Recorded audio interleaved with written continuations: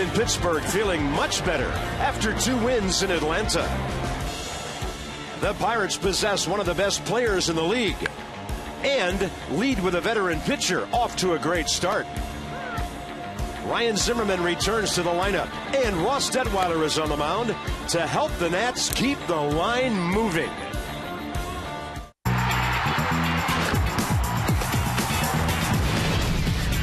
Washington Nationals baseball.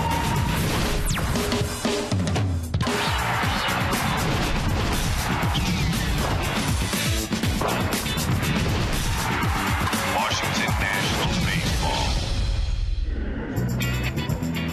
It's amazing how 2 days for a ball club can change the whole atmosphere. Welcome to PNC Park in Pittsburgh, a place filled with tradition, but also some curly W's. Not that far from D.C. is the Burgh in western Pennsylvania. Nats now 6-7 on the road, and the Pirates have been good at home, 8-4. Bob and FP, welcome to the weekend. Washington at Pittsburgh, and it's so good to have Ryan Zimmerman back in the lineup. And in the odd stat department, he's still one of the the team leaders in RBIs, even though he's been gone for a couple of weeks. Well, you talk about his presence alone. He's ready to call him up. He went down to Potomac 0 for 3, but as you know with Ryan in spring training, doesn't need a lot of at-bats to get ready, but the 4-hole hitters back, Ryan Zimmerman gives some depth to the lineup. Now Adam LaRoche is batting 5th. Ian Desmond batting 2nd tonight, so just having that guy back around and having his presence is a big deal. All right, wrapping up that series in Atlanta, Jordan Zimmerman and Dan Herron, they go 17 innings and give up 1 run to some really good hitters. And we talk about it all the time. Last year, these guys fed off each other, keep the line moving, and for Jordan Zimmerman, get this, right-handed hitters hitting 156 against him this year, left-handed hitters hitting 179, and on the road, they're hitting just 133. And how about Dan Herron last night? Just the mound presence. I mean, the stuff was there, but I feel like the last couple of starts, you're seeing the Dan Herron that Mike Rizzo went out and got, because the confidence is there, the mound presence is there, the swagger's back. When things go wrong, he just gets back up on the mound and throws the ball, and now it's Ross Detweiler's turn tonight against the Pirates. Yeah, Ross has been so good last time, knocked around a bit, but in his first 4 starts, he had gone either 6 or 7 innings every time. Now, when the Nats play the Bucks, we know who's waiting, Andrew McCutchen. He's 25 years of age, off to a slow start at .238, but a 15-game hitting streak against the Nats. Then there's the 20-year-old Bryce Harper. Hasn't seen much at Pittsburgh pitching, but he's punishing everybody else at .323.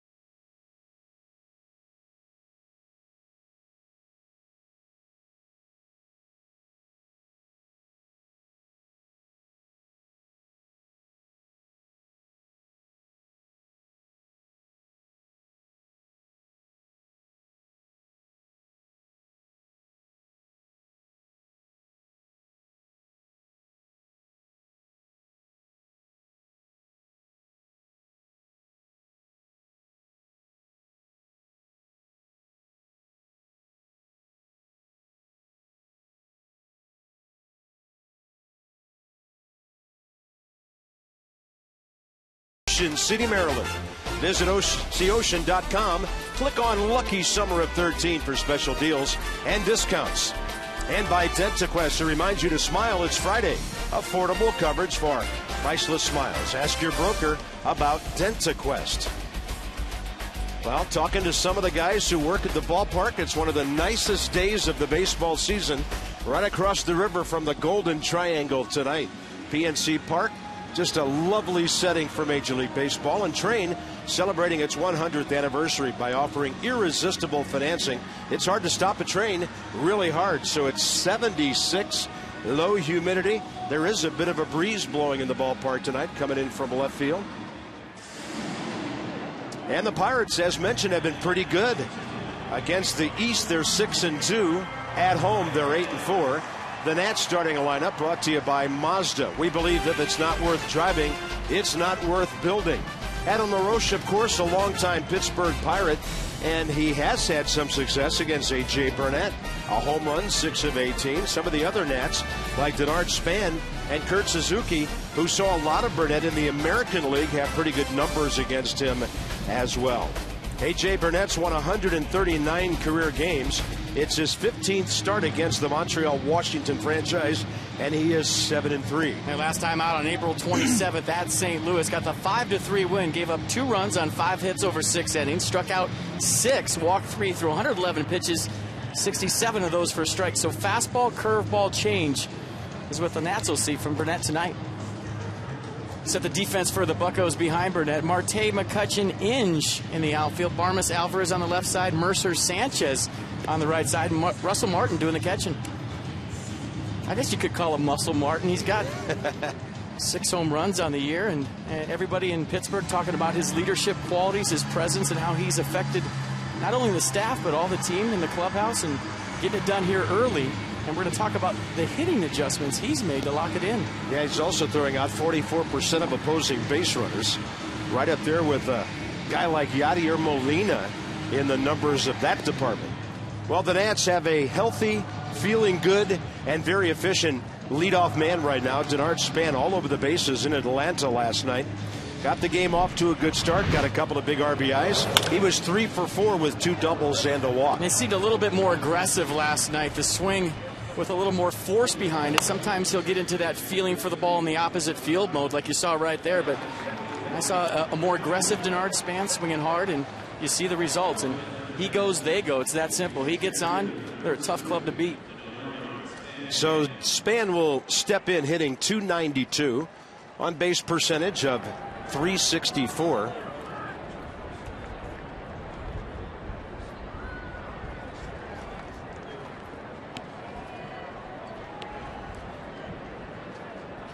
...12 walks, 16 strikeouts. Talked about the American League guys who've seen a lot of Burnett, and there's James Hoy, 6th year, behind the plate. And the first pitch of the ball game is right in there. We're underway in Pittsburgh at 7:08. But Span 7 of 21 with a walk against A.J. Burnett, but Burnett has struck him out 8 times.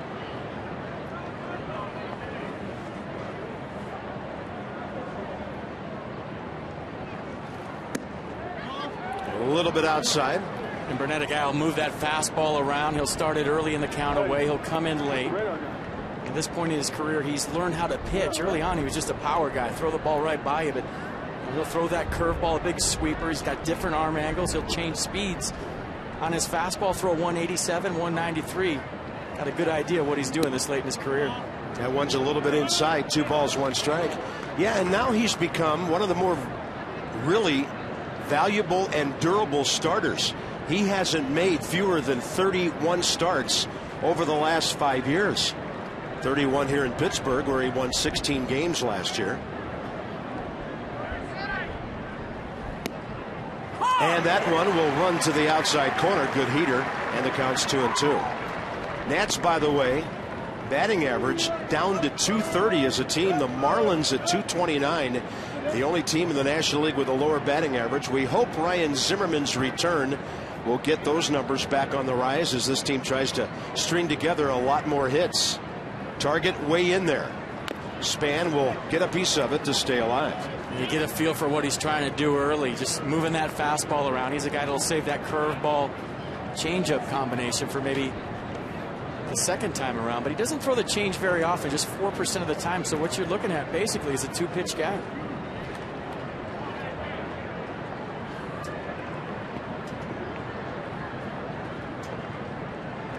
League only hitting .211 against him.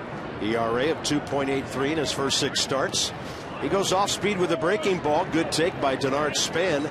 And here he is again, first at bat of a ball game and helping his teammates see everything the opposing pitcher has. What new? 3-2, Denard Span. Every night seems like, right? Let's just put 3-2 on the board when he gets in the box and save everybody some time. Good ballpark for left-handed hitters, but you can't sit there and try to pull everything down the line where it's only 320. A payoff pitch to the first batter of the game, and Span will stay alive again. In fact, he got himself with that one. Every once in a while, Denard Span will really get around a pitch. Remember last homestand when he fouled a ball over Davy Johnson's head into the third deck, and that was a similar swing right there. Got around that fastball in the inner half and walk that thing off. And the best thing you can do right here as a hitter is take your time. Don't feel like you need to be rushed to get back in that box.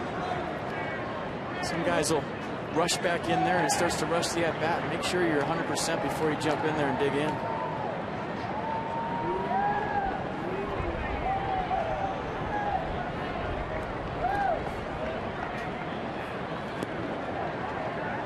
Yeah, that got him flush right on the top of the foot.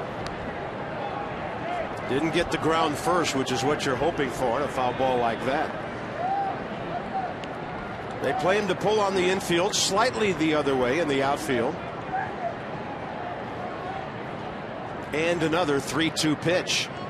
Span will be called out as A.J. Burnett gets 94 to the inside corner. Well, you say he's only a 2-pitch guy, but the way he commands his fastball, a lot like Ross Detweiler, moves it around and just a challenge fastball in the inner half at 94. Little reach back piece right there. Might have locked Denard Span up. Well, next up is Ian Desmond. I mean, wherever Davy Johnson bats him, he just gets hits. Another one last night. Desmond has a 9-game hitting streak. He's 12 for his last 34. And earlier in his career, he would hit first or second on occasion. Well, there's a streak there in, I think, 2011 where he led off all the time. Remember, he swung at the first pitch of the game. So well, there's different ways to lead off. You can take pitches and try to get on and hack your way on. I think you see the same thing with Starling Marte, the Pirates leadoff hitter, not your prototypical leadoff guy. He's got some pop and he goes up there hacking. Yeah, he's hit 3 homers. He's walked 7 times. Desmond only 3 times all year.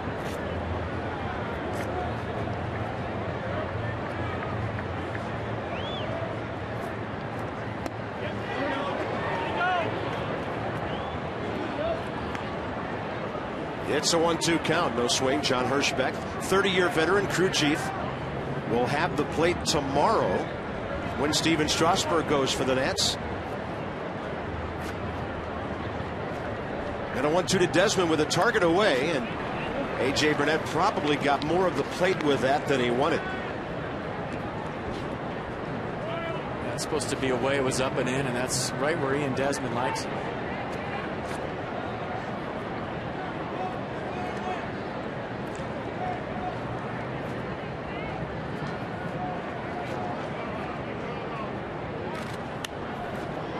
Defensive swing to say the least, as Russell Martin set up and in. That's right where A.J. Burnett gave it to him. Now Bryce Harper, everything he went through in Atlanta, really didn't miss much time at all.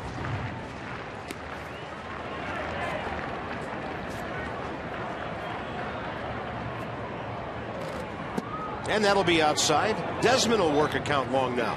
2 balls, 2 strikes.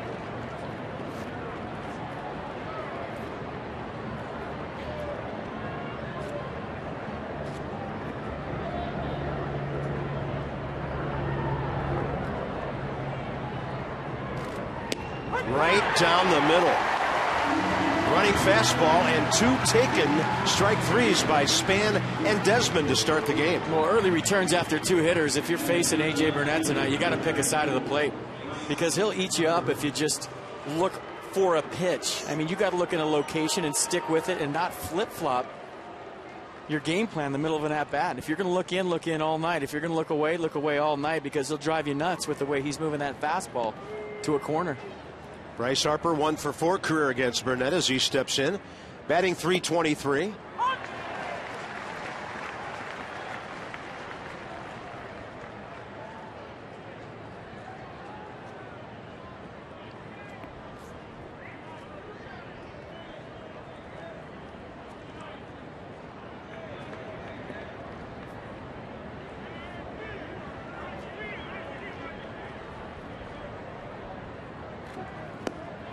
And he goes hard breaking ball at 84. And A.J. Burnett in a position to strike out the side. Well, I threw him that fastball in and got him aware of the heater on the inner half and then pulled the string right there at 83 with the curve.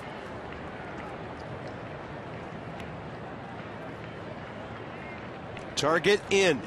That's a breaking ball, and Harper hits a 2-hopper to Jordy Mercer, just activated today to replace Neil Walker.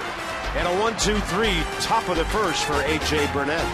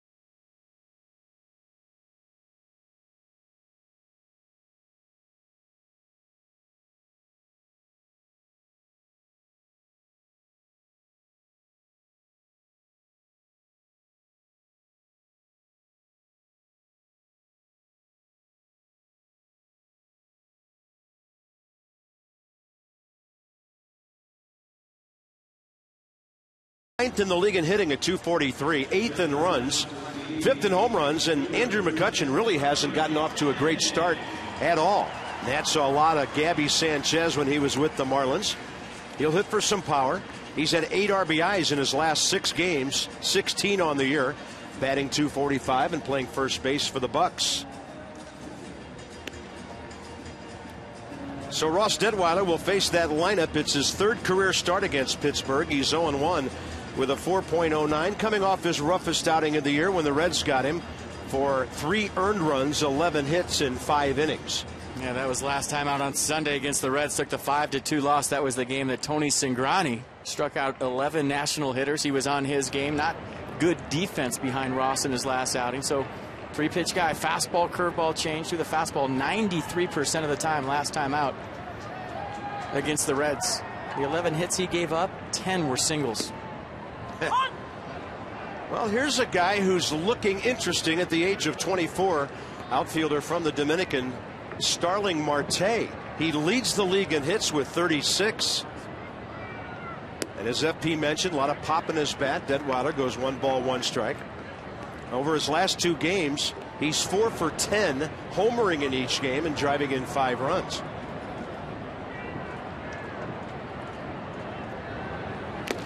There was a 2-year period, 2011 and 12, when he was rated the #4 Pittsburgh prospect after they signed him at the age of 18 6 years ago. By the way, his on-base percentage for a leadoff man, .387. And Detweiler takes a little bit off, showing a little off-speed stuff here to the first batter of the game. Well, Marte's a guy that in the past is chased out of the strike zone. Clint Hurdle talking about this year how he's locked in his strike zone more. He's a guy that when he swings at strikes makes contact as much as anybody in baseball. But the last 2 years the problem was chasing out of the zone. This year not so much. Detweiler goes fastball. So he follows up the off-speed pitch with a fastball 93 upstairs, which probably looked a lot hotter than that. Like I said, when he swings, he makes contact. Nailed that one. Let's have the defense for the Nats right now behind Ross Detweiler. Harper Span more in the outfield. Desmond Zimmerman on the left side. Espinoza LaRoche on the right side. And Kurt Suzuki doing the catching. The band is back together on the infield, and Bryce Harper back in left field tonight, and Davey Johnson putting out there because there is a lot of room to cover here at PNC in left field. Oh, yeah. You better have a fast left fielder and center fielder in this ballpark. This is 26-year-old Jordy Mercer, recalled by the Pirates today. He had .210 in 42 games here last year, and he got called up because Neil Walker with a cut finger got spiked in St. Louis the other day, and he went on the DL. Mercer was an All-Big 12 3 times at Oklahoma State, and they put him right in the number 2 spot tonight against a pitcher he's never seen before. Your brother got him, Matt Carpenter. Neil Walker on the double play, jumped up in the air, landed on his hand in stitches, and the DL was next. Yep. 2 balls and a strike to Mercer. And a check swing. He was fooled on that 2-2. And if there's one MO we're seeing early in this game tonight, Ross Detweiler is kind of unpredictable on his pitch selection so far. Well, he's commanding the outer half, and that's what he didn't do last time against the Reds. That's his bread and butter, when he can command the outer third to right-handers and turn that little 93-mile-an-hour sinker over and establish that, and you have to dive out there to protect. Then that sets up the fastball in. Last time he didn't have that command. Tonight, so far, so good. 3 balls and 2 strikes. And a ball pretty well hit out to center. Denard Span's going to turn one way and then just relaxing, turning the other way to make that play. Good guy to retire with McCutchen coming up. It's after Lowe's scouting report. Never stop improving. The tough get going. Check it out. Runners on. Ross Detweiler with runners in scoring position. .226 average. Nobody on. .355 left out. The Pirates this year hitting .193 against left-handed starters and 0 for Central. Ross Detweiler 0 for 6 career against the NL Central. Looking to change that here tonight. Andrew McCutchen.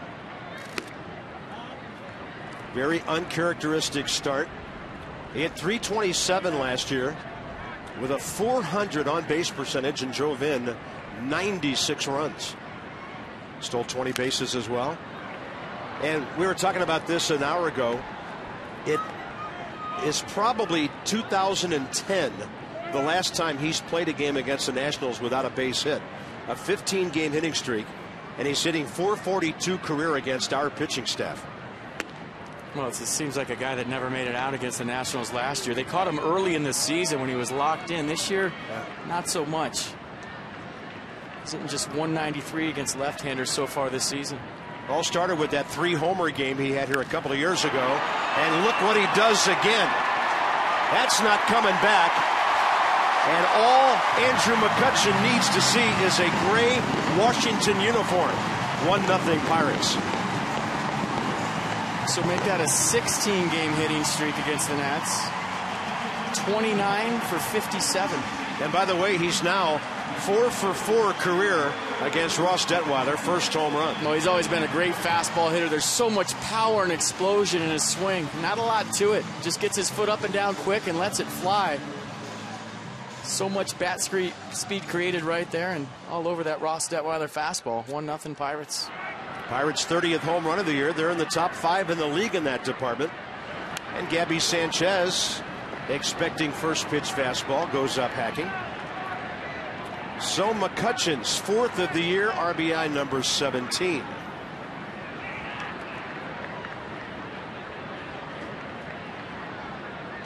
Sanchez hit .241 here last year after the Marlins demoted him to AAA, hitting a .197 in 36 games in Miami. And this ball is drilled to right field.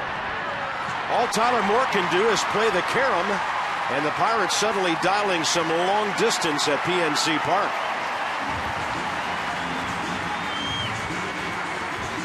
It's funny about you saying that McCutchen, just seeing the Nationals uniform. I watched his batting practice today, and it was not impressive. And a guy that got 4 hits the other night against the Brewers, starting to lock it in. Talking about McCutchen, and sometimes you just need to see that team that your confidence is high against just to get going.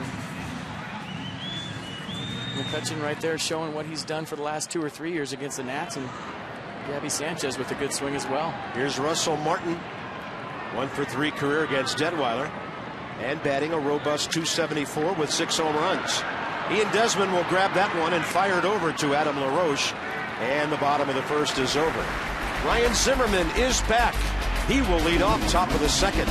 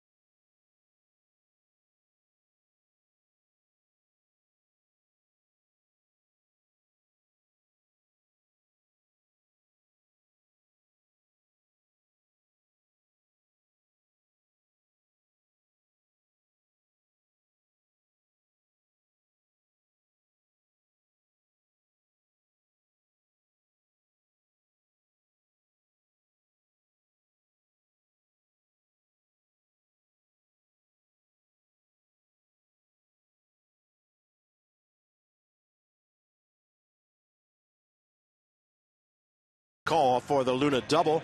Get your second room of flooring free at 877-241-LUNA. So the Pirates make some serious noise in the bottom of the first. Ryan Zimmerman back, 53 at bats in 15 games. Batting mark of .226, which he needs to be higher, but at the time he was hurt, he was one of the team leaders in runs batted in, and he's still one of the few guys on the ball club who's driven in double figures this year. I don't care how long you've been playing in the league. When you go on the DL and come back, there's always butterflies that first at bat, that first game back. You feel like you've missed a month or so, and it's just been a couple of weeks. But just that one rehab assignment in Potomac, he went 0 for 3. There was a rainout the night before. He kept pushing the game time back. Ryan said, you know what, I'm good. I'll see you guys tomorrow. And one thing we've learned about Ryan Zimmerman over the years, he doesn't need a lot of at-bats in spring training to get ready, and not a lot of at-bats off the DL as well. I was about to say, if he just pretends this is March 1st, he'll get a couple of hits tonight. He's always hit well here, 0 for 6 career against Burnett.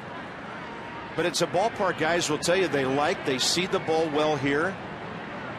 You've got to hit it pretty good to get it out to deep left center, and really straightaway left field for that matter. I don't think there's skylines like this in Vieira.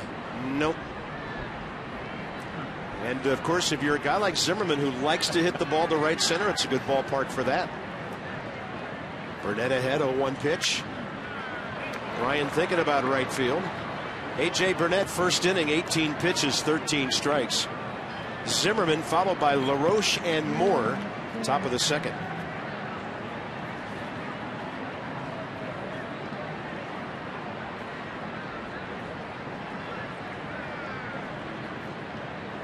Target way away. Does that mean breaking ball? Or is he going to try to paint? He does. Perfect fastball on the outside corner. 3 out of 4 batters struck out. All 3 looking. All 3 looking at perfect pitches in perfect spots. I always talk about reading swings. We get a little caught up in the radar gun sometimes. 92, 93, occasional 94 from Burnett, but it's playing faster than that so far. Maybe he's a guy that winds up slow and kind of just jumps on you with the fastball, but so far the national hitters have been late on the Burnett fastball. Pitch Track brought to you by Mercedes-Benz. Check them out on the web at MBUSA.com. Adam LaRoche will take a fastball right in there. Adam, a Pirate, 07, 08, 09. He had 21, 25, and 12 homers in half the season here before being shipped off to Boston for a couple of games and then on to Atlanta. It's a breaking ball that drops near his front foot. 1 ball, 1 strike. Adam, as we showed you when we noted the Nats lineup, has always hit well against A.J. Burnett. A home run and 6 for 18.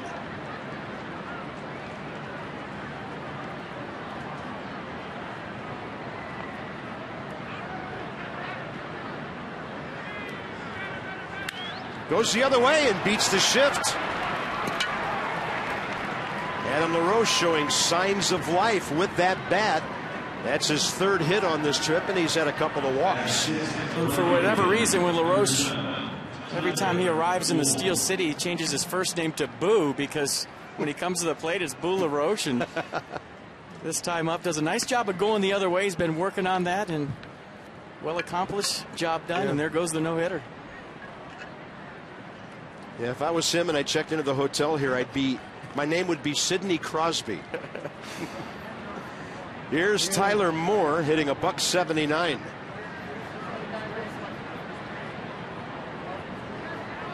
By the way, didn't you just forget something? No, I said it. Oh, okay. Pay attention. Let's go. Okay. My attention was diverted by your red shirt and the electric tie that goes along with it. Thanks for trying to pick me up, but I'm on top of it tonight. All right. I was preparing for the next hitter to hit one off the scoreboard and get the Nats going here. It's a good ballpark for right-handed batters to stay on the ball. But with that in mind, it's an off-speed pitch inside by A.J. Burnett. Now, they call that a changeup. I feel like it's more of a BP fastball off his 92. He'll throw it 87, 88. Just takes a little off, adds and subtracts. Yeah, we've seen him top out at 94 early. That one just misses. And A.J. Burnett can't believe it. Thought he had strike 2. Hasn't really established anything off speed in the zone. Just doing a nice job of moving the fastball around. If I'm a Nationals hitter, I'm just sitting dead red. Forget about the off speed right now until he shows me he can throw it for a strike. Yeah, Clint Hurdle and Ray Searage took issue with that call.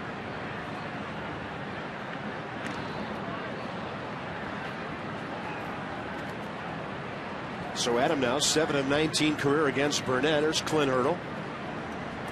He's got things on the upswing here in Pittsburgh. There's no doubt about it. The Pirates were playoff contenders until late last year. They finished 79 and 83. Way behind the Reds, but not that far out of a wild card scenario. On a bouncer to the 3rd baseman Alvarez. Moore retired. Adam LaRoche down to 2nd base with 2 outs. Danny Espinosa coming in. When the Nats win, everybody does, especially if they win and score 7 or more runs. 50% off regular menu online orders at papajohns.com. Yours by entering promo code NATS50. That's valid at participating D.C., Maryland, and Northern Virginia Papa John's. Better ingredients, better pizza. Papa John's, official pizza of the Washington Nationals. Great time for Danny Espinosa's first career hit against A.J. Burnett. He's 0 for 3. Davey Johnson talking before the game how he just needs to stay within himself, not try to do too much, and more importantly stay in the strike zone and not expand. As a hitter, when you're scuffling a little bit, sometimes you try to do too much and you go out of the zone. And Davey talking before the game, if Danny can just stay in the strike zone and do his thing, he'll be his guy. Yeah, they get ahead of him and then they take him up the ladder. So if there's a strike here, it could be hacking. He's going to take it, and that just misses. And A.J. Burnett, I think, thought he had a strike there as well. 6'4", 227. He's 36 years of age. Came in a 3-player deal involving the Yankees in February of last year. They went out and won 16 games here. Inside, 2-1.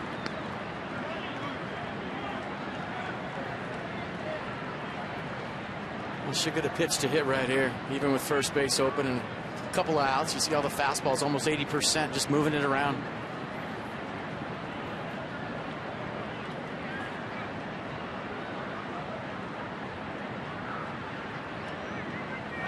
Espinosa, a late offer at that one, and the count's even 2-2. That thing right in on his hands.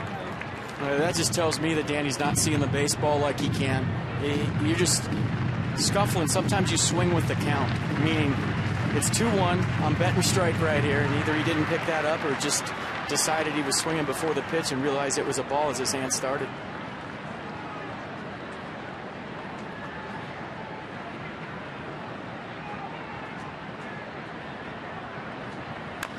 And a breaking ball, side door. Burnett makes the play, and Danny Espinosa and the Nats are gone at the top of the second.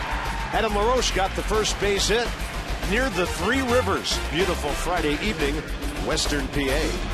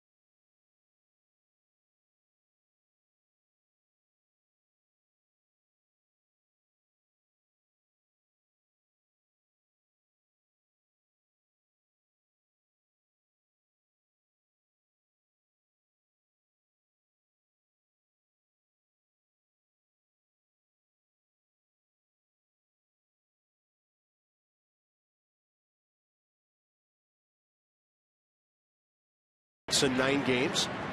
He's back from some injury issues he had earlier in the year. 33 years of age now. He was with the Tigers from 01 until last year. Spent some time in Oakland. And he's had to reinvent himself from a catcher to a third baseman and now playing some outfield. That ball high in the air, right side.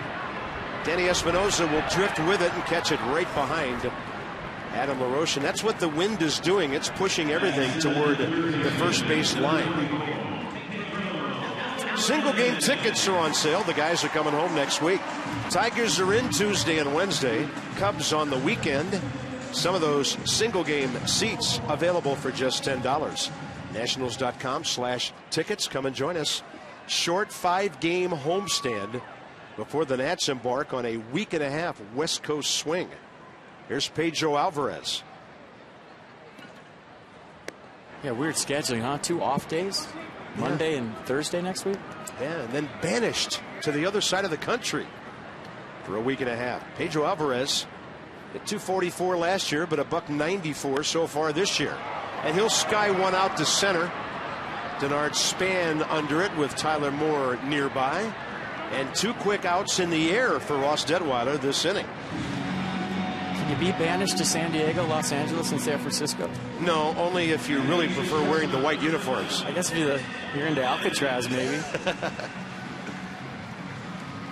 Yeah, that's a pretty rough piece of duty, but it's not an easy baseball swing, that's for sure. Those are the games that we put you to sleep at night, those 10 o'clock starts. Not that we don't every night, but just especially on the West Coast. Well, some of those parks, they're such good pitchers' parks. Tough to generate offense when you're going to play the Dodgers, Padres, then the Giants. Here's Clint Barmas, who's 5 for his last 11. Batting a .181, .249 career hitter in parts of 10 years with Colorado, Houston, and 144 games with the Pirates last year.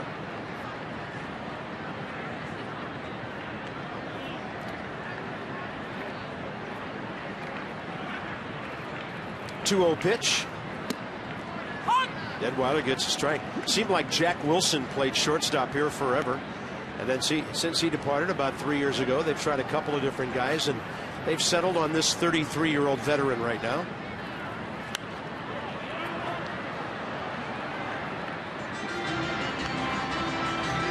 I mean, you see the guys that Neil Huntington, the general manager for the Pirates, is surrounding himself with. Baseball players, veteran guys, to help the young guys along. I mean, talking to Neil today, the young guys are starting to get it. That takes a little load off the veteran guys, but you know, Clint Barmas, a character guy, Russell Martin, a character guy, A.J. Burnett, supposed to be the leader of this ball club, and very rarely do you see a pitcher that goes out there every 5 days be the leader of the club. Well, they gave up a couple of young guys to get him. And a tapper, it'll be foul, third base side.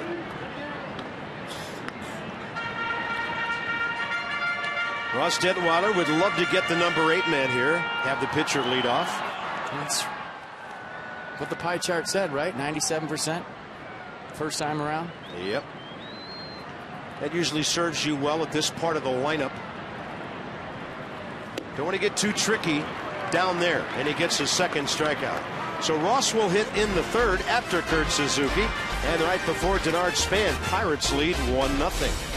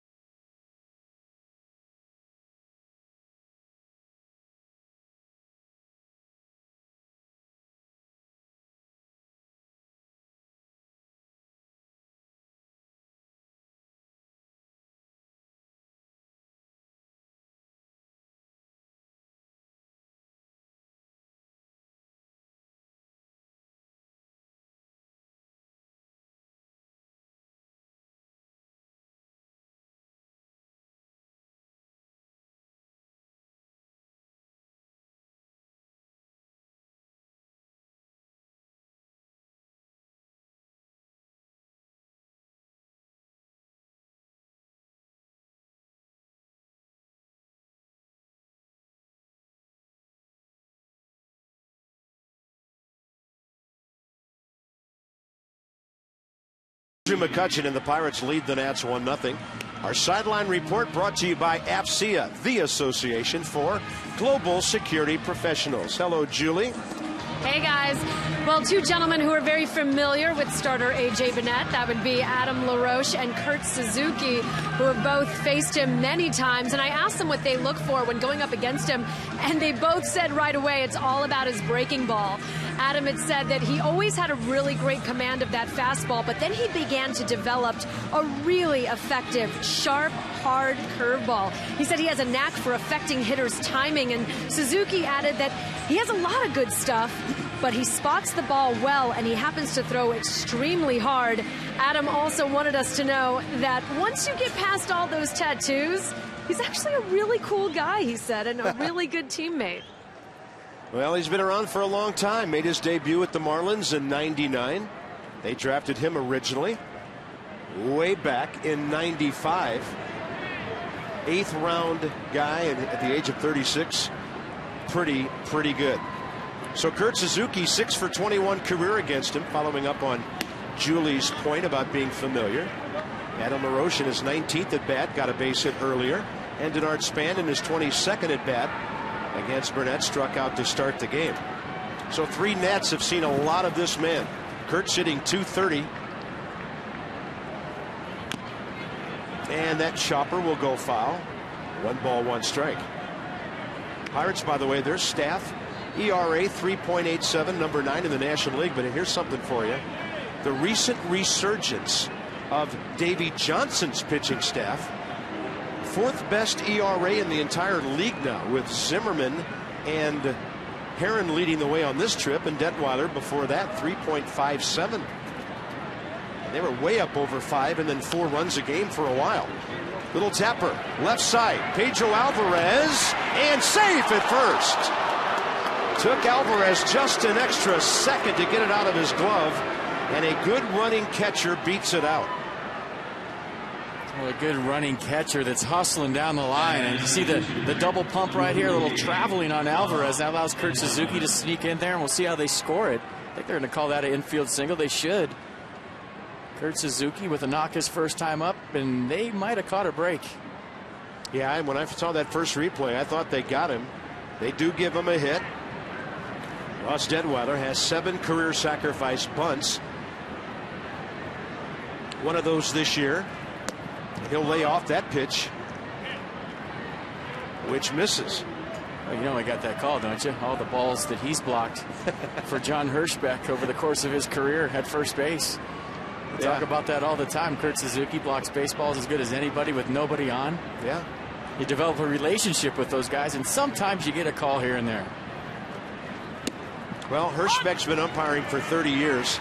Suzuki around for about 1/3 of that, and he's probably saved him several bottles of ibuprofen.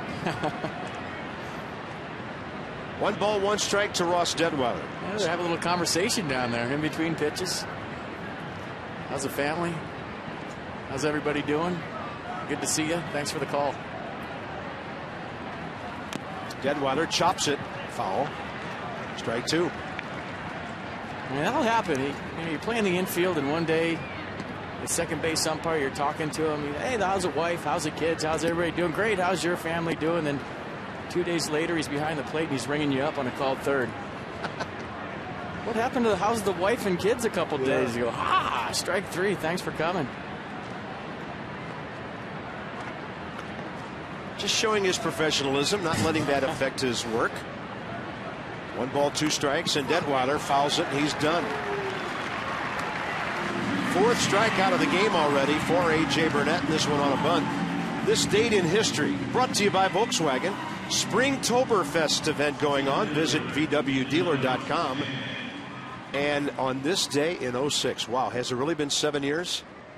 Mr. Ted Lerner and his group, a large part of that, the family, for $120 million purchasing the Nationals from Major League Baseball. Cool. And it was going to take a while, but I remember that day, and we all felt pretty good about it. By later that summer, Ted and Mark and the sisters and the in-laws all started showing up around the ballpark. We were glad to see them, and we had a feeling things were going to be done a whole lot differently, and now they certainly have been. So happy anniversary to the Lerners on the purchase of the Nats. Had a plan, was patient, stuck with it. Look where things are now. Denard Span called out on strikes first time up. And of course, by that time, the farm system was nothing to really crow about. Major League Baseball really didn't put a whole lot into that. The Expos had traded off so many of their good players. And Span will pop this one up to the left side. Pedro Alvarez for the second out. That'll leave it up to Ian Desmond with 2 outs. So to my point about A.J. Burnett's fastball right now jumping on hitters, Denard Span, we showed last night how he was swinging more aggressively. This is a 2-0 count right here. He's sitting dead red and just a little late on that Burnett fastball. And reading swing so far, obviously everybody having a tough time getting the barrel out. Yeah. On the sneaky fastball from Burnett. And you saw how early Denard got his foot down. He was pretty much in no stride mode to make contact there. Couldn't do anything with it. First pitch breaking ball to Ian Desmond. And of course the Pirates know that Desmond's an extra base hit machine. They didn't want him hitting a double or a triple in this ballpark on a first pitch fastball there.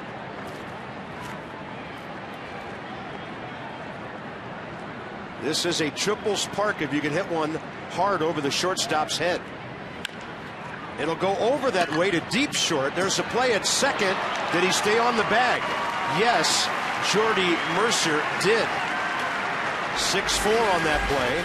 The Nats have 2 hits, and they've stranded 2, trailing by a run.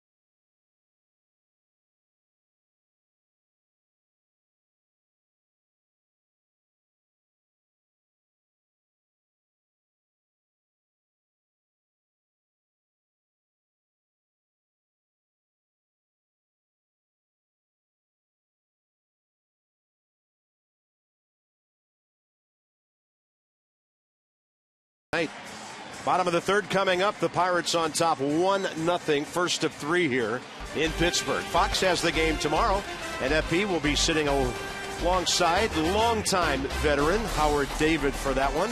That'll be Steven Strasburg and left-hander Jeff Locke, who's 3-1. Gio and Wandy, Gonzalez and Rodriguez on Sunday. Day off Monday. Tigers for 2. Day off Thursday. And then we're not too far out of sync. The Cubs for game 1 on Friday. What's up with all these days off? Yeah, cheating on you tomorrow. Man. A.J. Burnett. Yeah, Howard stopped by the booth earlier tonight. Nice gentleman. I watched his work for probably 3 decades. We'd never met. Play-by-play guys never get to see each other. We had a nice visit, and I'm sure you and him will have a good time tomorrow. I thought it was cool when he left the booth. He said, "See you later." Yeah, I said, if you use that tomorrow, my attorney will be in touch. That's how play-by-play guys talk to each other. And I said, thanks for your time. This time till next time. 1 out, bottom of the third, as A.J. Burnett hit one to Danny Espinosa. Top of the order for Starling Marte. Detweiler, by the way, 30 pitches, 19 strikes in his first 2 innings. So just a couple of pitches to get that out. He struck out Marte first time, set it up with an off-speed pitch, and then blew him away with a 93-mile-an-hour fastball. Starts him with 93 for a strike.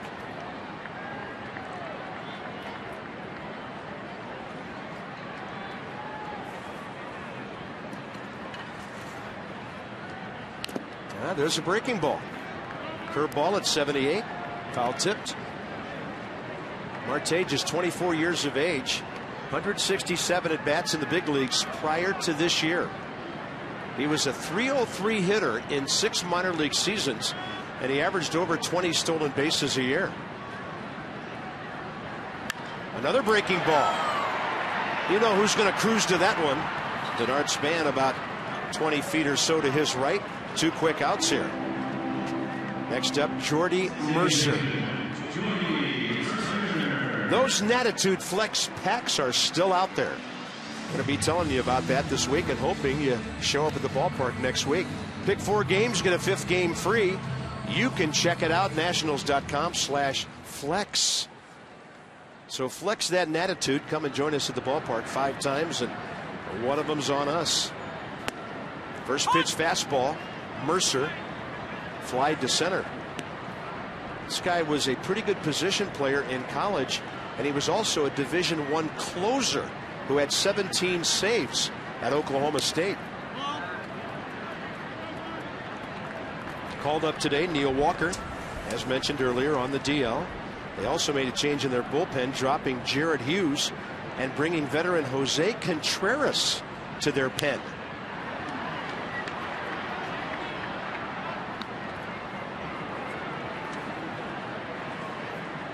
Detweiler 6 in a row since the Gabby Sanchez double after the McCutchen first inning 2-out home run.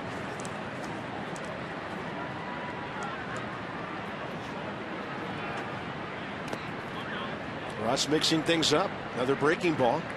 Their pen's been good. Jason Grilly's been their closer this year. He was just named Delivery Man of the Month for April. 10 saves in the month. He's got a 0.82 ERA. He's 10 for 10. Yeah, then he got another one in May already. Fastball up. Ross Detweiler mixing things up. He's on right now, and here comes Bryce. Bounced out to second base, first time up. He's your leadoff guy coming right in.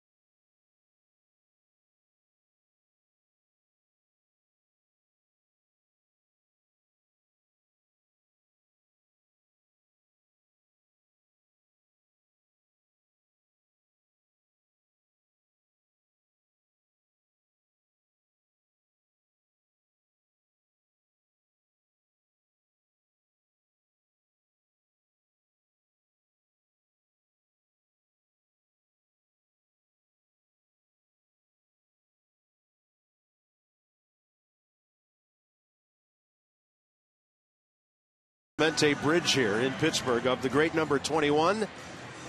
Unbelievable career, 3,000 hits, a career batting average of .317, 240 home runs, over 1,300 RBIs, 15 All-Star games, you name it, he did it, FP. And this guy, before the phrase was coined, was indeed a five-tool player. Yeah, 12 Gold Gloves to add to that. Led the National League in batting average 4 times. And a 3,000th hit would be his last. Taken away from us way too early on December 31st of '72, aiding earthquake victims in Nicaragua. His plane went down. It's never been found. He and the other occupants of that aircraft never found. A tragic end to an amazing life of an amazing man and player. Bryce Harper swinging early. One pitch, top of the fourth, and he's 0 for 2. So the five-tool player in baseball lingo, hitting for average and power, speed, great throwing, and of course the great glove to go with it. I asked Chip Winfield, our producer, if he'd show the tool race from Atlanta last night to kind of emphasize our point right there, and I got denied. You know, yeah, that would bring this whole thing down. The tool race, come on.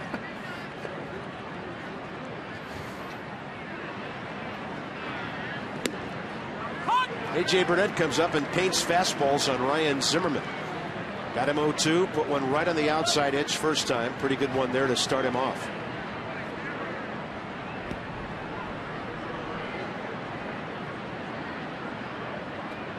As you can see from that shot, directly in from center field. This is another one of those ballparks that has the straight in shot. You can really tell how far off the plate Ryan Zimmerman sets up. Just over the right shoulder of the pitcher here. The only reason you can see home plate is because Burnett's on the first base end of that rubber. Ryan's got a long way to go for some outside pitches here. That's a nasty breaking ball. Ryan's been struck out twice, and that's 5 for A.J. Burnett. Well, first time up, he backdoored the two-seam fastball to Ryan Zimmerman for strike 3. So Ryan's thought process right there is he's going with that same pitch, and he pulled the string on the curveball, and just goes to show you how A.J. Burnett, Russell Martin are in sync right now. Pretty good game plan working. Somewhere way upstairs in that top level, we're looking at this one for you. This broadcast position, along with ours in D.C., the highest in baseball. Although I do think in Nationals Park we're a little closer to the field than we are here. Set back pretty far. I feel like I'm in a movie set here, looking at the bridges, the river, the skyline downtown. Almost looks fake. 1 ball and 2 strikes. Well, if you want to get a couple of floaties, we'll let you find out it's all real. Allegheny River rolling by, and maybe a half-mile down to the right, it meets the Monongahela to form the mighty Ohio. Hey, floaties, I'll do a triple Lindy off that bridge. 1 ball, 1 strike. Target away. He missed his spot low and inside that time. 2-1. The shift is still on. Clint Hurdle playing the percentages against Adam LaRoche. Last time he beat the shift with a base hit to left, and just working on staying square, like I said, first time up, and not getting too close to where he feels like he has to spin out of there and make up for that front shoulder closing. Yeah, that's what he's been working on. Adam LaRoche, 2 of his 3 hits on this road trip have gone line drive style right over the shortstop. He pulled that double off the wall in Atlanta last night. Tyler Moore hopes to bat here in the top of the 4th. Adam, good at bat. That's the 3rd time he's walked on the trip, so slowly but surely Adam LaRoche is coming alive with the eye and with the bat. Well, when he's walking, he's seeing the baseball big, and he's been getting into some hitting counts, and things are looking up for him. And we said it'd be a process, and you're starting to see that process come to fruition. Yeah, baseball is a subtle thing day to day, at bat to at bat, and we're seeing that. Here's Tyler Moore, who bounced out to Alvarez, the 3rd baseman, first time up. Front door breaking ball. Not sure it was supposed to be there. It hung up and in for ball 1. Nice crowd here tonight, by the way. PNC Park seats 38,362. A lot of folks in the upper deck. They're excited about their baseball team here. 4 games over 500. 1 game back of St. Louis in the Central. They're excited about their ball club playing well, and they also couldn't get tickets to the Penguins game tonight. I was going to say, this is a pretty good crowd for a night when there's a hockey game 1 mile from here. Penguins had 3 goals in the first half. Sidney Crosby had 2 of them. First period, pardon me. And a swing and a miss on a fastball up. 2-1.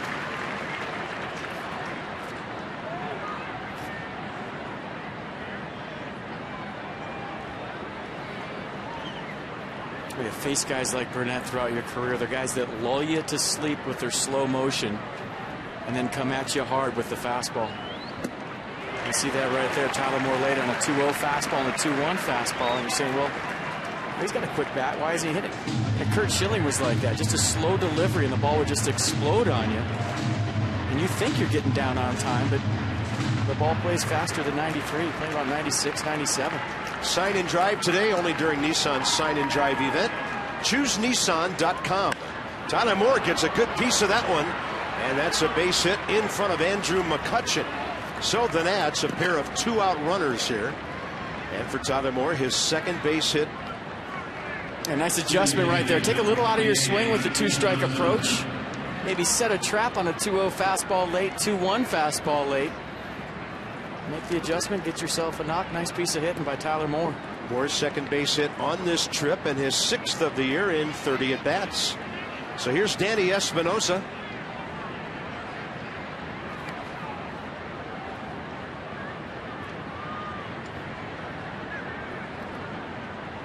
Bouncer back to the pitcher. First time up, 0 for 4 career against Burnett.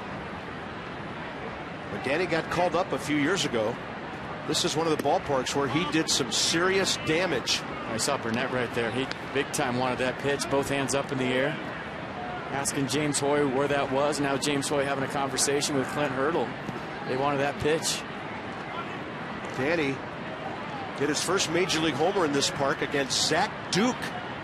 And it was batting right-handed. He hit it in the seats in right field a couple of years ago. 1-0 pitch, right field, base hit. Here comes LaRoche around third. Brandon Inge launches it up the line, and out at third base is Tyler Moore. Not a bad play by Tyler Moore right there. When you're thinking about how hard that ball was hit, there's going to be a play at the plate. Obviously, the throw up the line for Inge, but he was trying to draw a throw right there to tie the ball game up. Big knock right there for Danny Espinosa.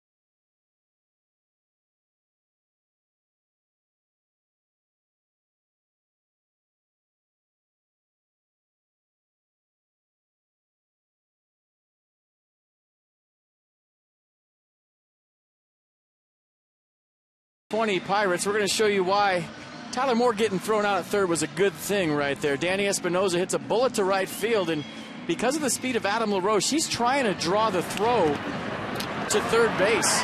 He's going all the way thinking that maybe they'll take a chance at me. If there's a good throw at home, LaRoche is out by a mile.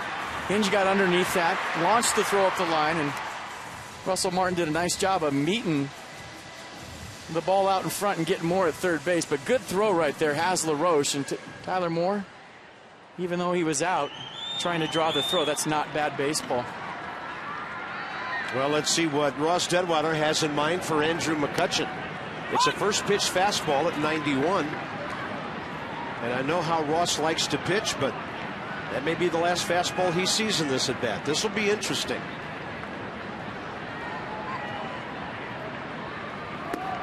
He goes curveball low, 1 ball, 1 strike.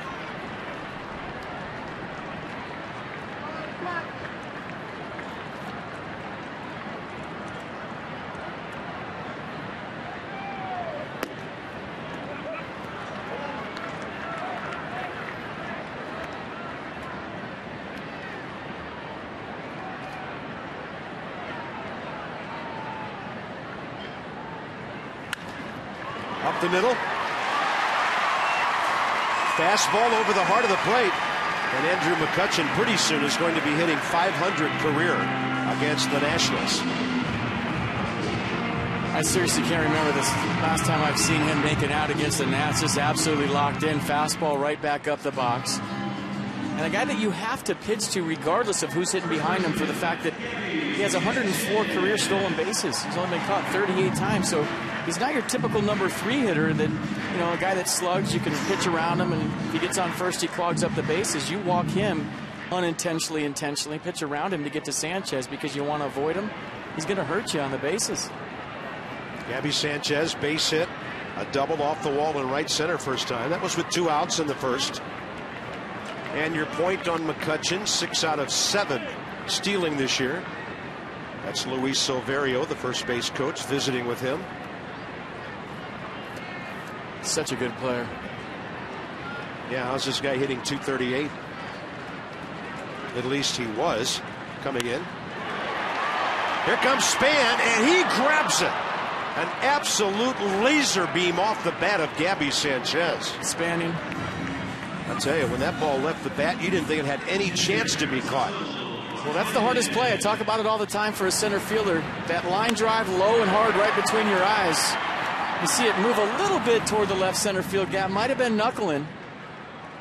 First step quickness, anticipating the baseball. Ross Detweiler saying nice play, and I got you, Danny Espinosa, on a double play. Martin hit the ball, 6-3 first time up. Russell takes a strike. Boy, I just made that play look so easy, and playing a lot of center field throughout the course of my career. That, to me, was always the hardest play. If you freeze for a second to judge whether you're going in or back, it drops. If you go back, it drops. And some of those you come in on to go over your head. Not with the Nard span. If it's in the park, he catches it spanning. Or hashtag spanning, however you want to do it.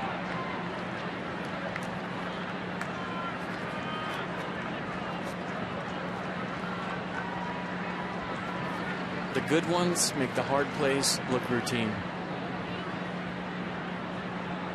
The bad ones make the routine plays look hard. Fastball just missing. 1 ball, 1 strike.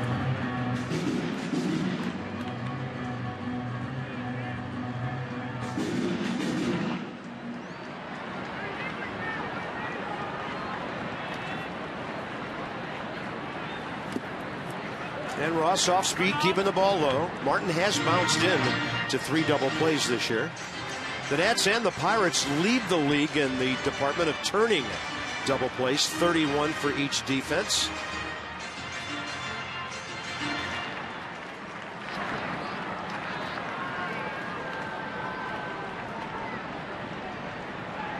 McCutchen, no signs of running. That's low, 3-1. They could turn him loose here. Nick Leyva, third base coach for Clint Hurdle.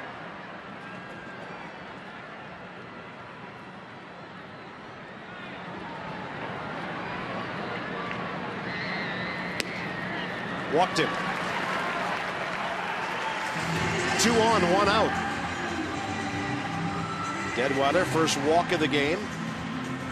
Let's go inside the numbers with STG Inc. So the Nats pitching on the road started off really rough in Cincinnati, got a little better in Miami and New York, and has been really, really good lately, especially in Atlanta the last 2 nights. That top one doesn't count. It's a Great American Small Park. Brandon Inge, the hitter. Talking to the Pirates, they just got back from Milwaukee, experienced the same thing. The Brewers have historically owned the Pirates in that ballpark, and talking to some of the coaches on the Pirates staff today, and they were saying every time a fly ball went up, they just get the yips because they thought it was going out of the ballpark. I said, well, the same thing when the Nationals were in Cincinnati. Brandon Inge popped up to Espinosa first time. This is a little guy who at times in his career generated lots of power. 5'11". He's under 190 pounds. He'd hit, as a rule, in Detroit, 13, 16. 1 year in 06, 27 home runs. Had a pretty good 4 or 5 year run with the Tigers. His lunch pail guy comes to work every single day. Guy that keeps all of his teammates loose in the clubhouse, has a good time playing baseball, but when he gets between the line, plays the game the right way. Hit 11 home runs in Oakland last year in 74 games, helping them make that crazy second half run they did after the Tigers let him go. 1 ball, 2 strikes. Off-speed pitch, stays way outside. Changeup, we haven't seen too many of those from Ross Detweiler this year. And pretty much fastball curve. 84% heat, 16% off speed, mostly curveballs, and I think that was the first change.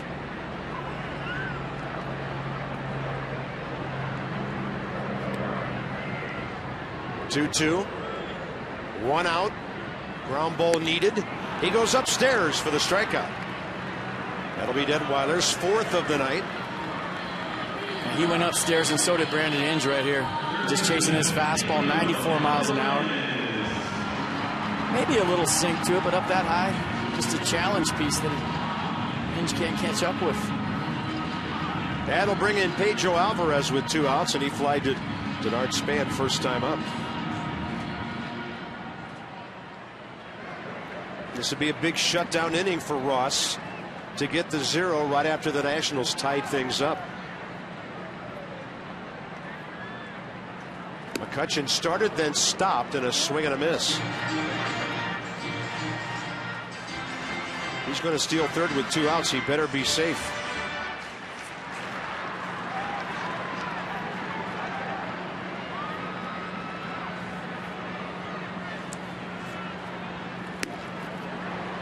Going to the gas pedal right now to try to close out this 4th inning.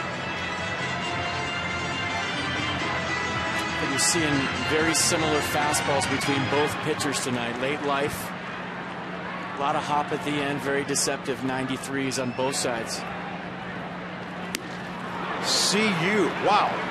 He strikes out in John High Gas, goes 1-2-3 with fastballs on Alvarez. Pirates have stranded 3, and it's a 1-1 game into the 5th inning.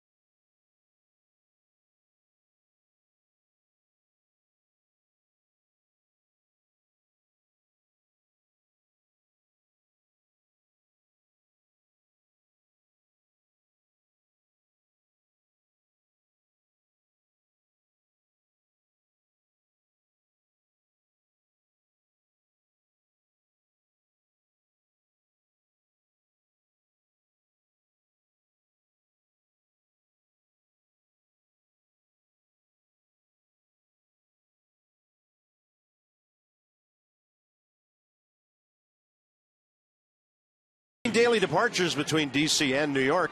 Book now at Amtrak.com. Yeah, he's done it again. McCutchen, a home run, 1st inning. Adam LaRoche, though, got on base, and he's walked and scored the Nats' only run after a single in the 2nd. Ross Detweiler, 59 pitches, 37 strikes now, through 4 pretty solid innings with 5 Ks. A little 2-out rally for you. Walk to LaRoche. A nice piece of hitting by Tyler Moore with 2 strikes. Dumps it in front of Andrew McCutchen. Then Danny Espinoza with a big 2-out knock to right to get the Nats on the board and tie this game at 1. Yeah, Brandon Inge threw that ball so poorly. It gave Russell Martin about 10 feet up the line toward third. And, of course, Inge gets an assist for that with the catcher. And here's Kurt Suzuki, who dropped a little ground ball down the third base line for a base hit his first time. Detweiler and Span to follow here in the 5th.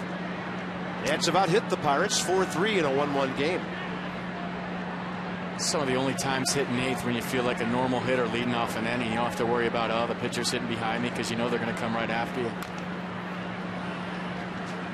By the way, at Atlanta, bottom of the 3rd, Mets 3, Braves nothing. At Philly, home team on top of the Marlins 4-1. Rest of the division playing each other tonight. The Nats are only 2.5 games behind the Braves, and they're 2 up on the Phillies. What a difference 2 days makes, huh? After all the gloom and doom, and hey, admittedly, we were feeling some of it too. The Nats have 2 fewer wins than the Braves. It's like you win 2 days in a row, and it's a total change in atmosphere. It's amazing. I have a theory on all that, and I'll get to it after this pitch. You should win 2 in a row whenever you can. Oh. So we'll back up Brandon Inge to the warning track. That breeze blowing straight in from center field now. That ball kind of kept drifting away from the right fielder. Well, it's pretty simple. Last year, the Nats got out of the gate quick, and I don't think they were playing their best ball in September. They kind of wobbled down the stretch to the NL East Championship and kind of took that same sort of game into the playoffs against the Cardinals. And they played well early, and they didn't play so good, I feel like, in September. Not their best baseball, and you want to do it the opposite. You want to be playing your best ball in September in meaningful games, and maybe that's the way this season lines up, but it's one day at a time. Enjoy the journey. Don't worry about September now or October. It's in there to Ross Detweiler, who struck out trying to bunt Suzuki to second base back in the third after Kurt led off with that base hit.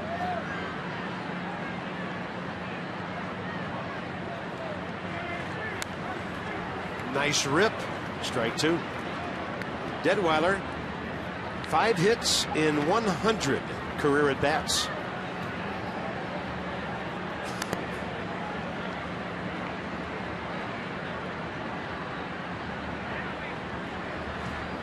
And a breaking ball locks him up. That's number 6 for Burnett. Slots, tables, and dining, the ultimate triple play. Hollywood Casino Charlestown races with our singles leaders in the National League. Michael Young of the Phillies not driving the ball like he did in Texas, but he sure helped their offense. And then Starling Marte, the leadoff man for the Pirates. I saw something yesterday where Denard Span was leading baseball with base hits up the middle with 14.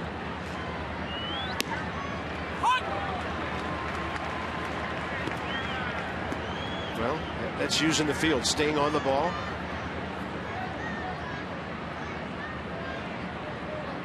Isn't that like the indication of the best time to swing, when it goes right back from where it came? Use the middle of the field. No balls and 2 strikes. Spana struck out looking and then fouled out on a 2-strike pitch to Pedro Alvarez over at third base. Burnett's been coming into Denard with 2 strikes. Let's see where they go. Ian Desmond lurking. 9-game hitting streak on the line for Ian tonight. He's 0 for 2. I'm sure it's the last thing he cares about. He just wants to help the ball club. It all started with 2 outs last inning. And Span will take that breaking ball and followed over by the Nationals dugout. I mean, no offense to Rafael Soriano with the untuck, but I got Ian Desmond as just a little bit better at shortstop when they win. It's a little more emphatic, and I feel like it's only a matter of time before, when they do win a game with Soriano on the mound, that every single guy in the field does it.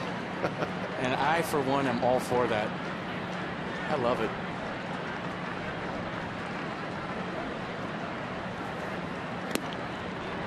Well, when you look at championship seasons different teams have had, there's always a little quirk or something that team comes up with during the season. Soriano's been doing it for a while, but I just like the fact that Ian Desmond's following suit behind him.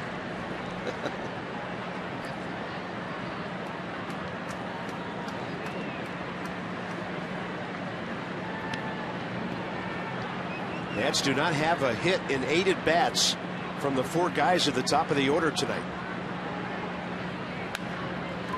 And that's to the right side for Gabby Sanchez.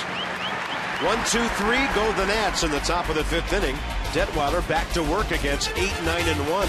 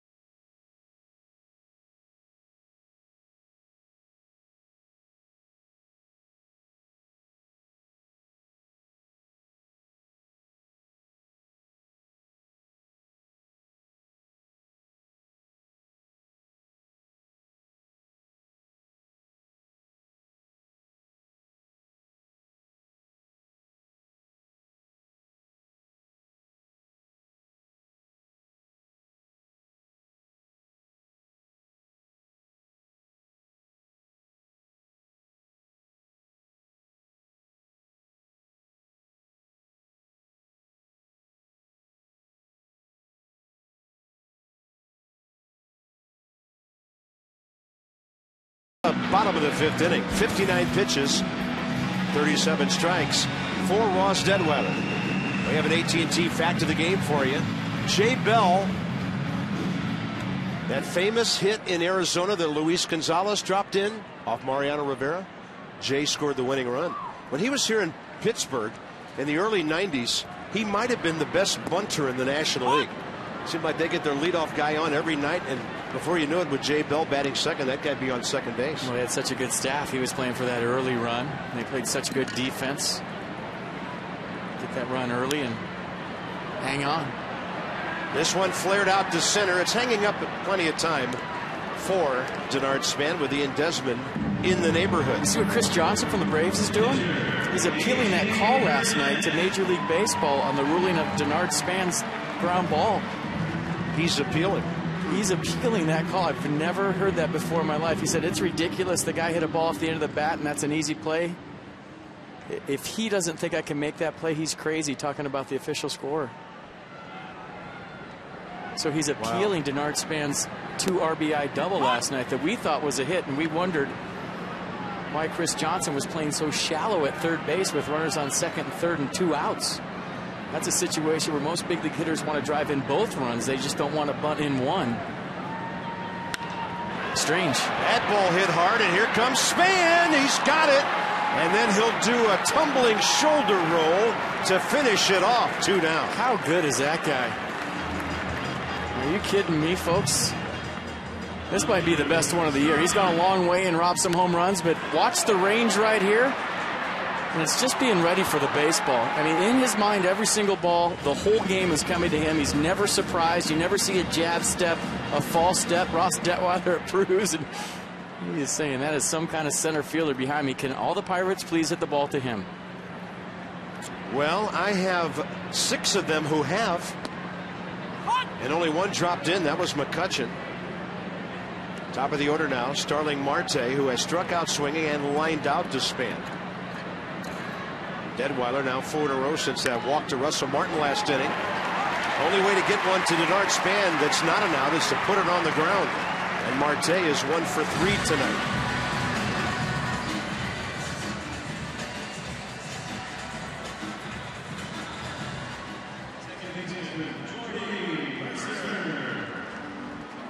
That'll bring in Jordy Mercer.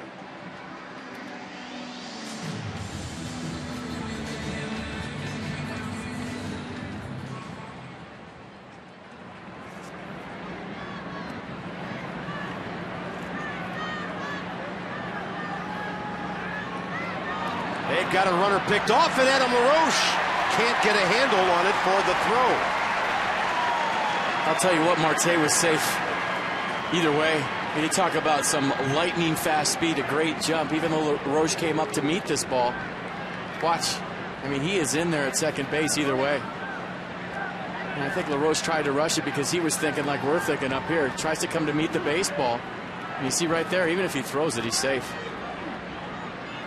First move pays off for the Pirates here with 2 outs in the 5th. That's their 17th steal of the year. They're in the top 5 in the league in home runs and stolen bases. Mercer, fly ball to center, and a swinging strikeout. You want the inning to end here for a lot of reasons. And the biggest one, standing in the on-deck circle. Ball 2.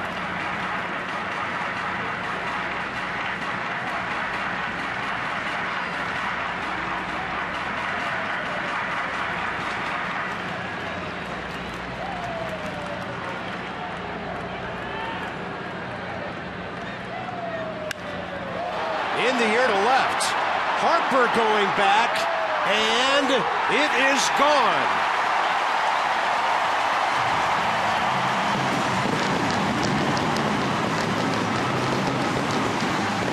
That is Jordy Mercer's 2nd career home run.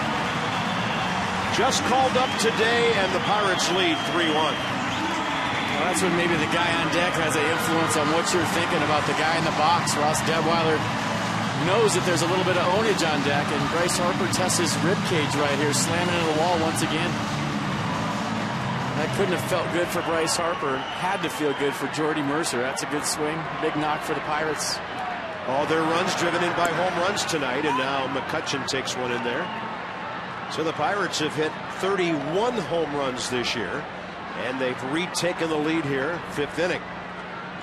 McCutchen home run, single up the middle. I'll tell you what, just the presence of great hitters, I've seen it change the way pitchers throw the guy in the box based on who's hitting behind him, just because you know there's a lot of pressure on you to get this out right now because of who's on deck. And I think Ross fell behind, laid one in there, and paid the price because of the early success and the reputation of Andrew McCutchen as being one of the best players in the league. 59 pitches going into this inning. And McCutchen left side, he's 3 for 3.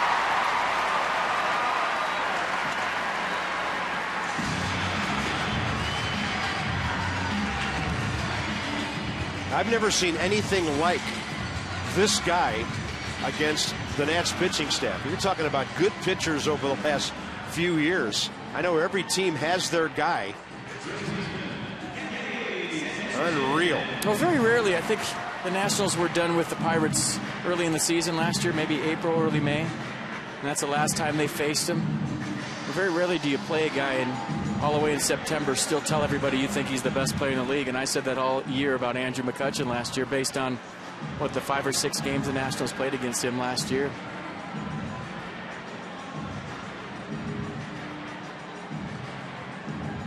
Craig Stammen is jumping up to start throwing urgently.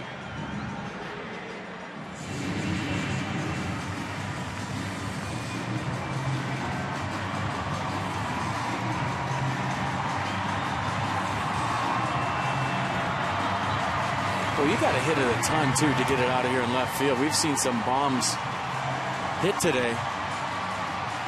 Yeah, straightaway left field's like almost 380. This is 383 right there. And I usually see the home runs in PNC to right center. The wind's blowing in, too, from left. So a couple of balls touched here tonight by the Pirates. Gabby Sanchez double off the right center field wall. And he hit that 1-iron straight out to Denard Span last time up. So he has made 2 serious pieces of contact against Ross Detwiler.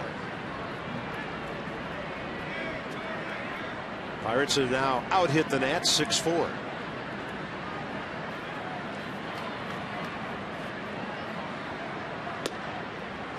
Good fastball inside corner, counts even. I think that's where you got to pitch Gabby Sanchez. He likes to go the other way. He's got a lot of pop to the opposite side of the field. A guy that likes to get extended could do some damage up the middle the other way.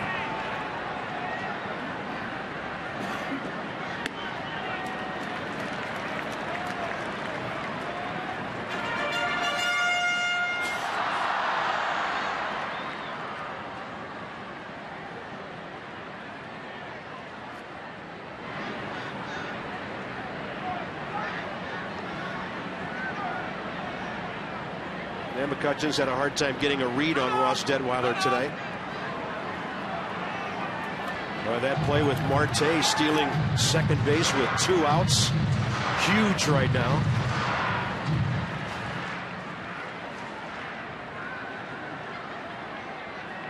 And a 2-1 pitch. Hooking foul. Gabby Sanchez having comfortable hacks against Ross Detwiler. All the runs in this baseball game tonight have been scored with 2 outs. McCutchen, 2 outs in the first, nobody on, home run.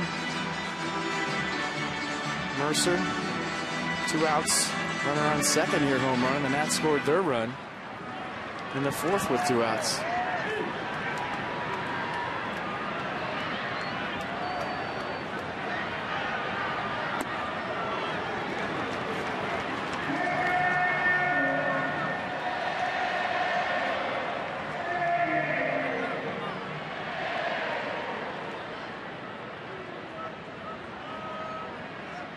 McCutchen on the move now. Adam LaRoche behind him. He'll back up some more when the pitch is delivered. And that is foul outside third.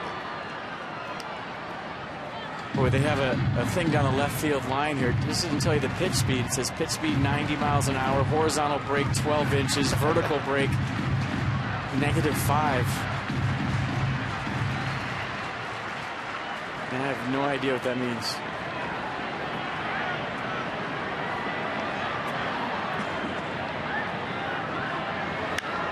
This one popped up out into center where Denard Span has a read on it. Horizontal break 12 inches, vertical break -4 right there on that fly ball at the end of the inning. And it fell 50 feet into Denard's glove.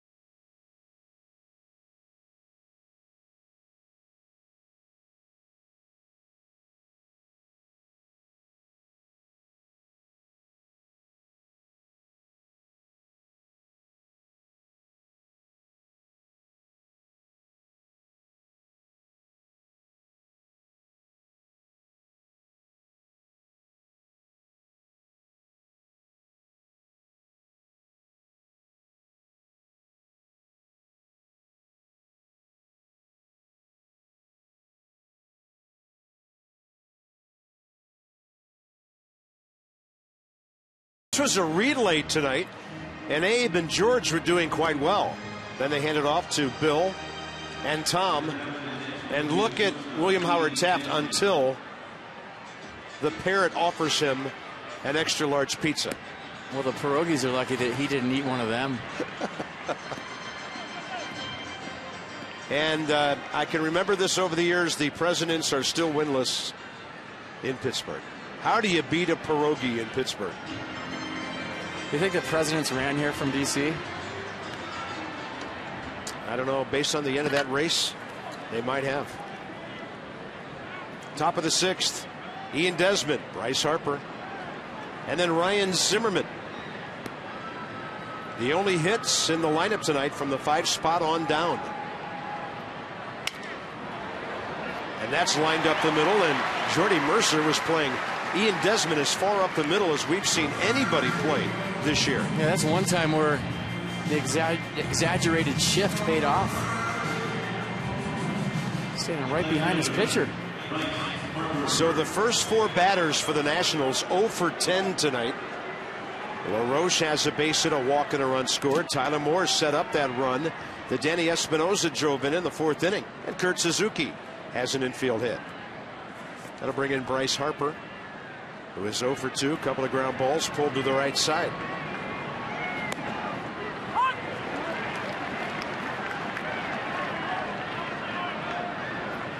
Bryce looking to snap an 0 for 14. Yeah, how about that? Well, can't be too comfortable to swing right now.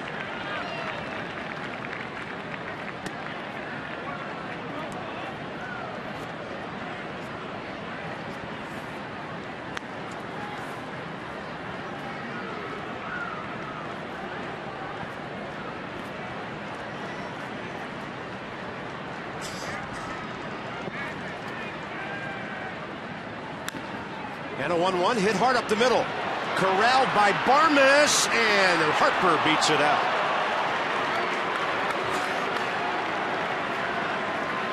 A pretty good effort by Barmes right there. I thought that ball was ticketed for center field. He was playing Bryce Harper up the middle, shading him a lot like Mercer was to Ian Desmond, only the other way around. Bryce Harper with a nice swing on the curveball from Burnett. Barmes still made this close after bobbling it. Gabby Sanchez trying to sell the call, and let's see how Bryce runs down to first. Smelling a hit, gets a hit. breaks the offer. Yep, and 1-on-1 out now. Ryan Zimmerman. Burnett's been using the outside part of the plate. That's what they're going to set up here, and he misses outside.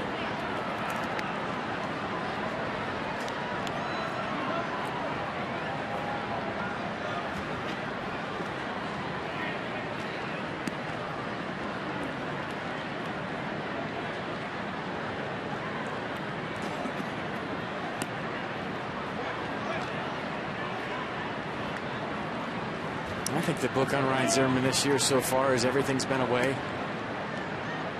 I haven't really seen anything on the inner half to pull. I've been staying outside with fastballs and sliders that start on the outer half and tease the plate away. Going out there again.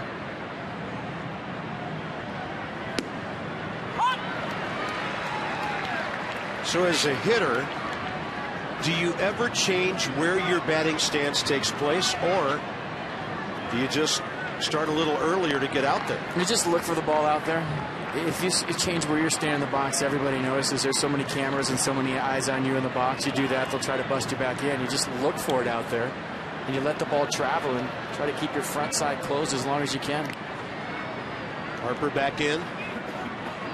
And maybe just disregard the inner half of the plate, but it's so hard, and obviously I wouldn't know for a power hitter to disregard the inner half because they're thinking about putting one in the seats to the pull side a lot. And they feel like as soon as you do that, you're going to see something middle in.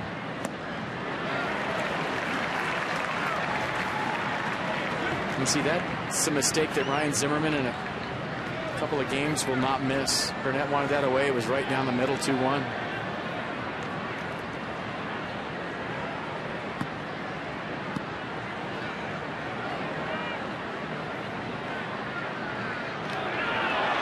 Got him. Bryce Harper picked off for the second out when the Nats are down by 2. And I don't think he was going anywhere right there. I think Burnett just caught him getting into his initial lead. There was no real lean by Harper, just a good throw right on the money. Let's see if they got him. Sanchez with a quick tag. Bang, bang at first. Yeah, that was pretty close. And a 2-2 to Ryan Zimmerman. Hits it hard the other way, out of play. There's no place to go down by 2 in the 6th inning with your 4-hole hitter up, so I don't think Bryce Harper was going right there. Burnett just with a quick snap throw to first got him.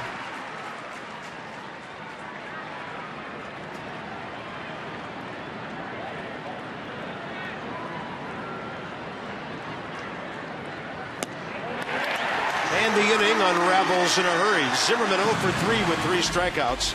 And the Nats down by 2 now after 5.5.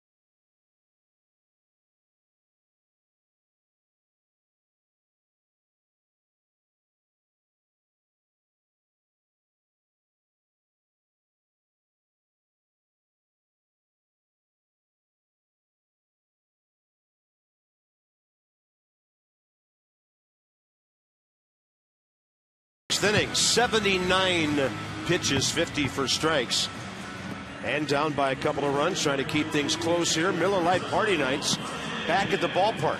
Next week, it'll be Friday and Saturday for home games. Get a scoreboard, pavilion seat, and a drink starting at $21.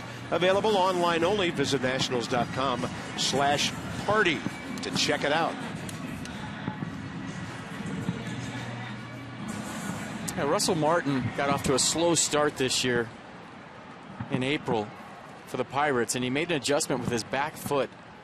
And he's kind of pointing it back toward Kurt Suzuki. You see the angle his back toe is at right there? That's keeping his front side actually closed a little bit longer. If that foot is not like that, he has a tendency to kind of spin out of there quick. His front hips open up too fast, and the reason he's had all the power the other way is because he saw Miguel Cabrera from the Tigers in spring training do that with his back foot. And it keeps his front side closed. It keeps his bat in the strike zone a little bit longer and allows him to let the ball travel and hit with tremendous power the other way. He hit some home runs to right field this year like a left-handed pull hitter.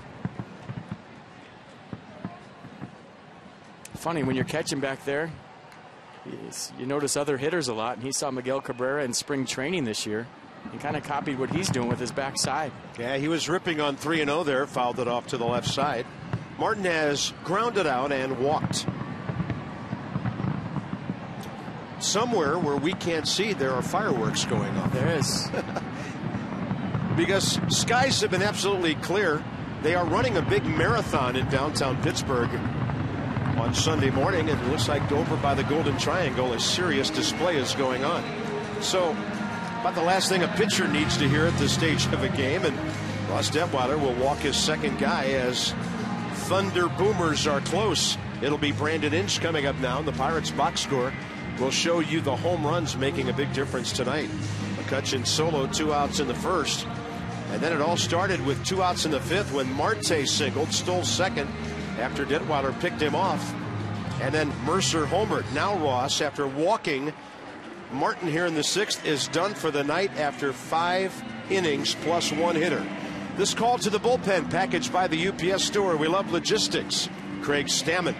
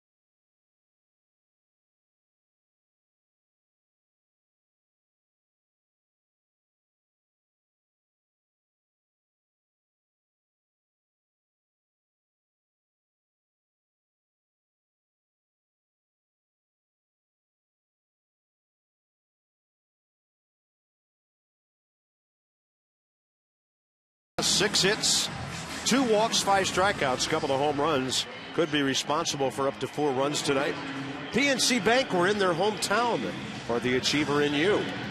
So let's check in on J.C. Romero, who came close to making the club out of spring training. Look at the ERA in 10 games and a 7-1 strikeout to walk ratio, and the league only hitting .214.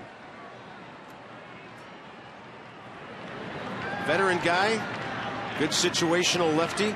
Here's Craig Stammen against Brandon Inge. Right in there. They're going to actually bat Travis Snyder for Inge now and swap outfielders, getting the left-handed swinger in there.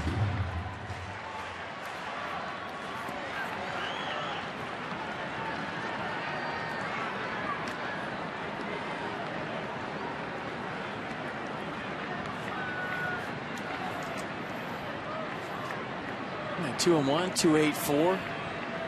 15 strikeouts versus just 4 walks. Opponents hitting 233 fastball, curveball, slider.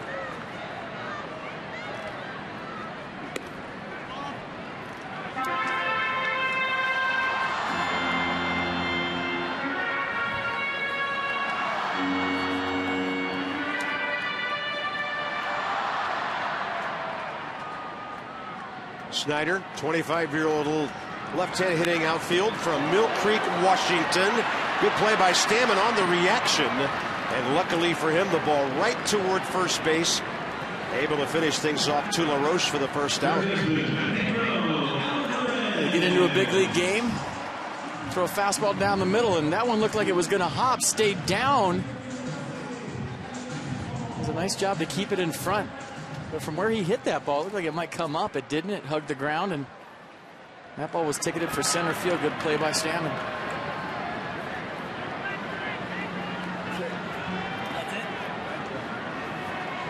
We'll bring in Pedro Alvarez, who has flied out to center and struck out swinging.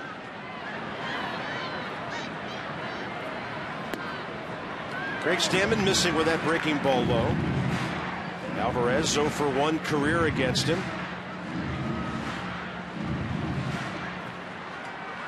Now 7 for 29 coming in tonight off lefties, but just 11 for 64, a 172 average early in the season for Alvarez versus righties.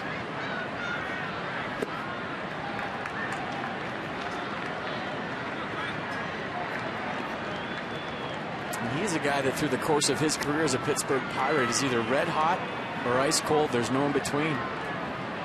Got off to a slow start in April, heated up a little bit.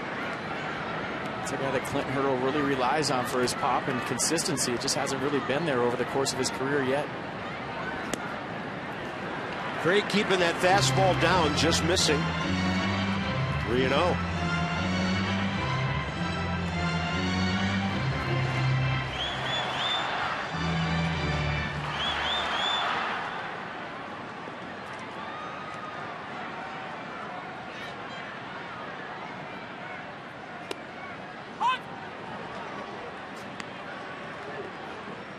Alvarez out of New York City. High school player of the year at Horace Mann. Went on to Vanderbilt, where he was an All-American. Pirates made him the 2nd overall player taken back in 08. 3 balls, 1 strike. Good fastball. Tailing action at 91. Mercedes-Benz will track it. Just great command of the fastball. You fall behind a 3-1 count. You have first base open and a right-hander on deck. You don't have to give in right there if you're Craig Stammen, but a perfectly placed 2-seam fastball. Probably go there again after that swing.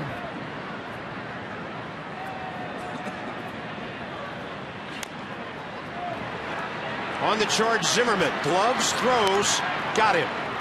Smooth as ever on that play. 2 outs. You knew you had to see that at least once tonight, didn't you? Yeah. Haven't seen this in a while. A slow roller from Ryan Zimmerman on the run. Underhand throw right on the money. Give Craig Stammen a lot of credit right there for executing the game plan with first base open and righty on deck. He put the ball right where he wanted it 3 times in a row to Pedro Alvarez. Nice job. A couple of ground ball outs here. That'll bring in the number 8 man, Clint Barmas. A.J. Burnett is on deck. Barmas hitting 176, but a pitcher on deck. So make quality pitches here.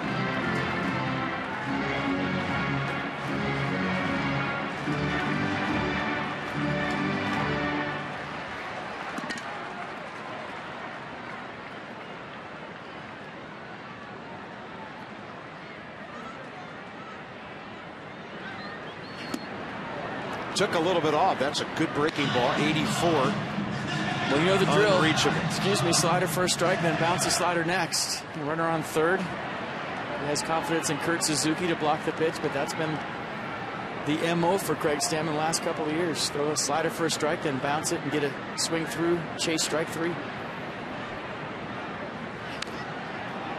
All right, maybe the heater inside sets that up.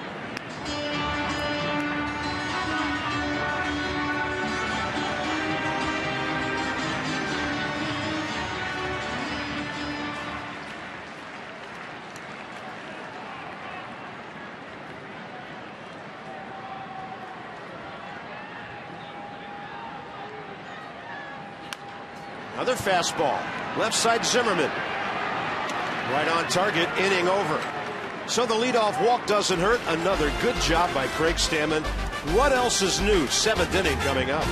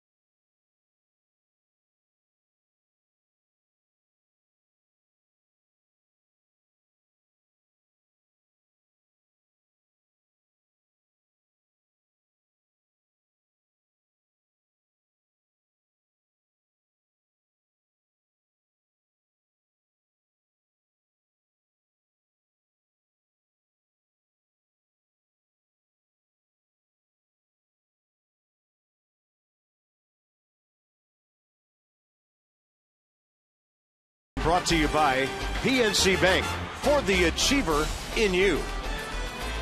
Pittsburgh is the home of PNC, and a beautiful night here. As you look at the Golden Triangle, Allegheny River to the left, Monongahela to the right, forming the Ohio, and right on the banks of the Allegheny, PNC Park. 7th inning coming up. Nats need some offense. And Tuesday night, when the boys return home, it's a 7:05 against the Tigers. First 25,000 fans through the center field gates only receive the backpack presented by MLB Network. Go to nationals.com/tickets. That's while supplies last. Some restrictions apply. Travis Snyder stays in to play right field. In fact, he'll have 3 infielders right in front of him, because Adam LaRoche is coming up to lead off the top of the 7th. Adam has singled to left center. He has walked and scored. And Clint Barmas stays at shortstop, and Pedro Alvarez moves all the way over on the other side. Plays a little second base.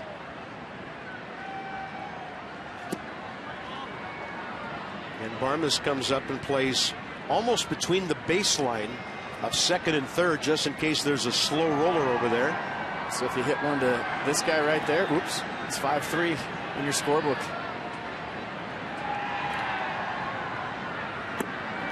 Adam takes it 2-0. He's had good career success against Burnett, 7 of 19. But once again, finds himself in an offensive count. Yep. I talked to Steve Blass before the game. Great Pirates pitcher, longtime broadcaster, and he saw Adam as much as we have. And he said timing is just everything with him. When he's got it right, he is unstoppable. And we feel like the way he's seeing the ball, he's just getting closer and closer to having that timing locked in.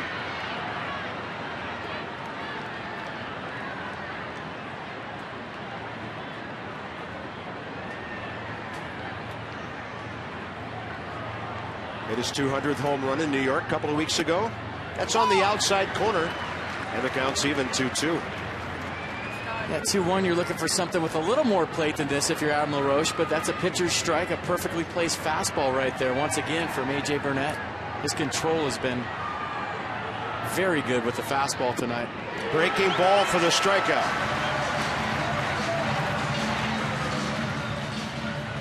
Yeah, fastball command good, and then he's got this with 2 strikes. He's usually throwing it to right-handers. This time LaRoche bottom drops out. Not a lot of side to side on that. Got on top of that one. Straight down, almost 12-6. Tyler Moore, base hit up the middle last time up. The hardest hit ball of the night by a National. A one hopper right to McCutchen out there that Matt LaRoche to second base, and from there Espinosa drove him in with a base hit.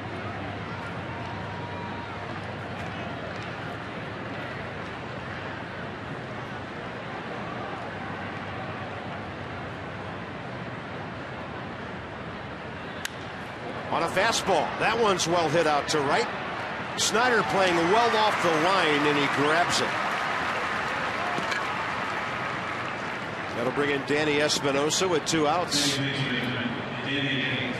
MLB.TV celebrating 11 years. Millions of fans use it every day.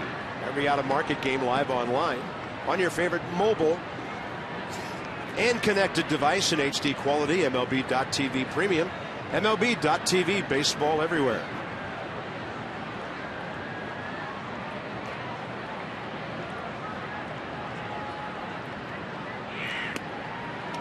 You see Burnett, he varies his arm angles on that curveball he throws. When he drops down a little bit, kind of the 3/4 release, he'll get that side-to-side action on it. When he gets on top of it, like the one at LaRoche, it goes straight down.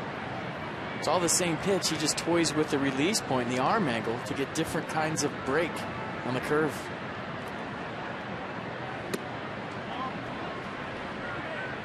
Two balls and no strikes.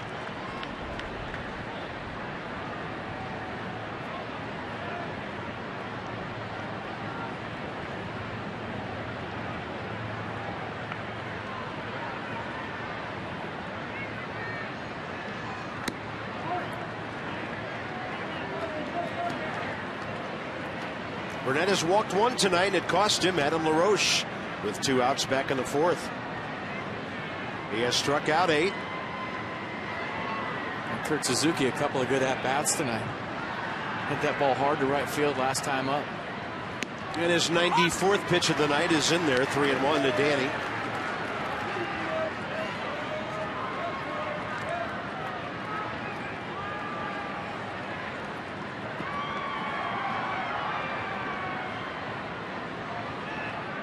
Pitcher's batting spot not that far away. Matthews throwing.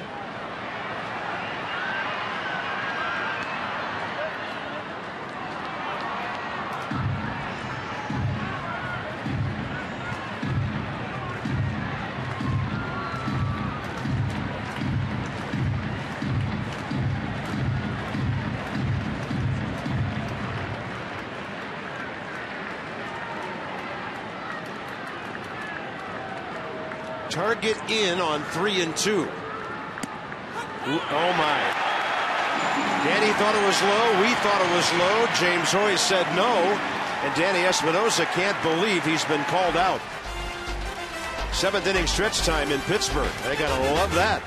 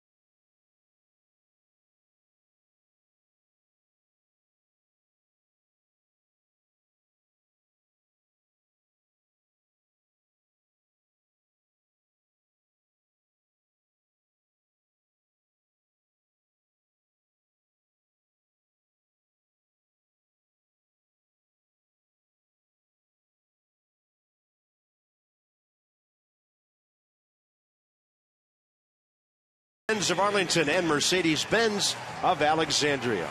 Andrew McCutchen 3 for 3. What else is new? A home run.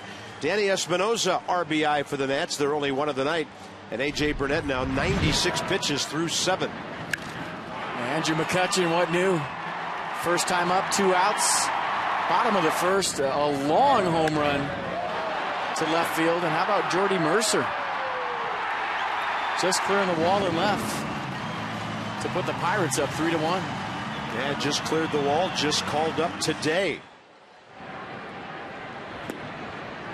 A.J. Burnett batting here, bottom of the 7th.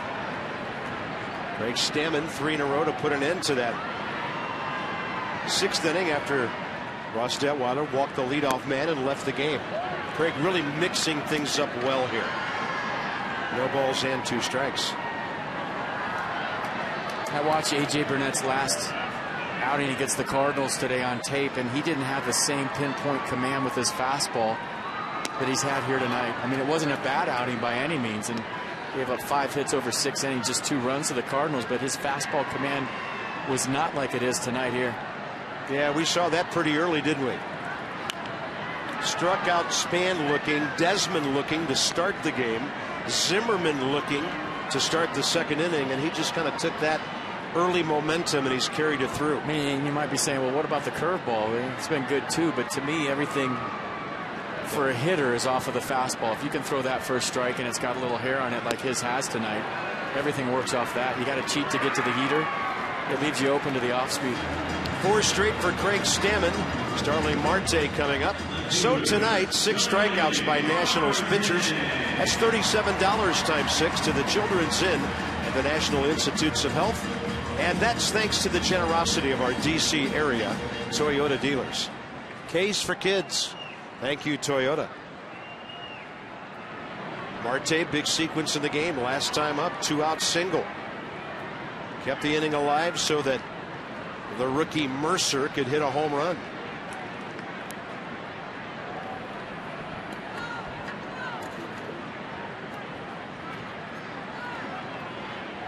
So Craig Stammen due to bat 2nd in the 8th, trying to get 2 more outs and get the Nats into that 8th inning down by 2.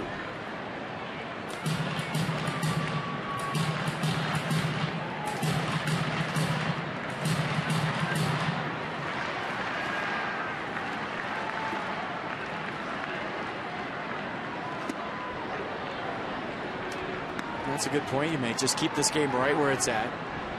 And as good as Burnett has been tonight, he's at 96 pitches, so it'll be interesting to see how long Clint Hurdle goes with him. And just hang around. You never know. Pretty good fastball to jam him there. Actually took a little bit off. 85. Well, and there's another reason to get the next 2 guys. Not only because of who he is, and that's McCutchen, who's somewhere behind Clint Hurdle. But McCutchen is 3 for 4 career against Stammen with 2 home runs. 2 balls and 2 strikes to Marte.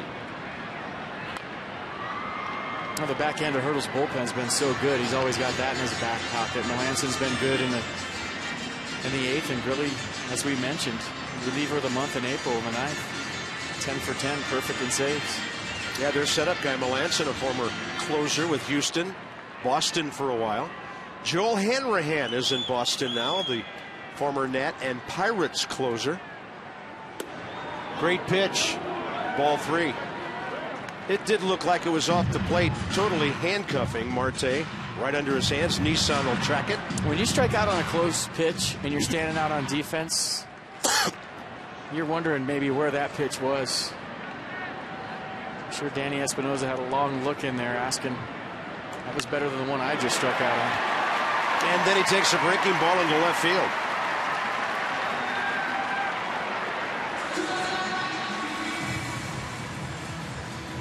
Barring a double play, McCutchen will bat in this inning.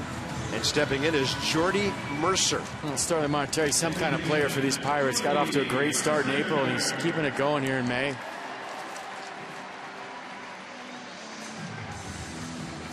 "35 hits in April. Most in a month. Tied with Matty Alou and Nate McLeod in 2008. Matty Alou in 1969. Matty Alou was the singles hitter out of the 3 Alou brothers. He probably used a bat that was as big as he was. Yep. Lefty, slap him left. Felipe probably had the most power of the 3, and Jesus was somewhere in the middle.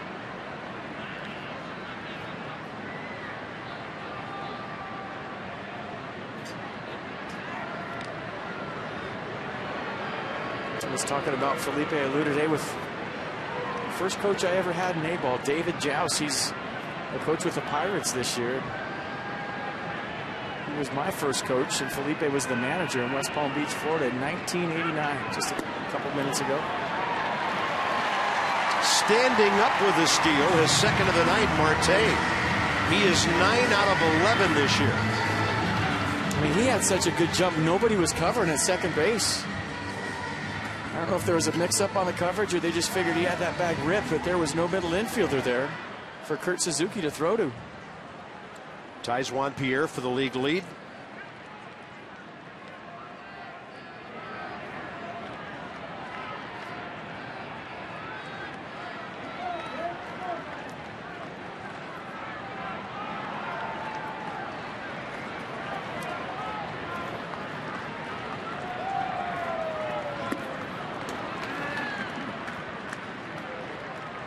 Man, check out the jump from Marte right here. Suzuki looking to throw, and I don't know if there was nobody there. He just felt like the bag was stolen, so he just ate it. There was nobody there. There was nobody covering on that steal.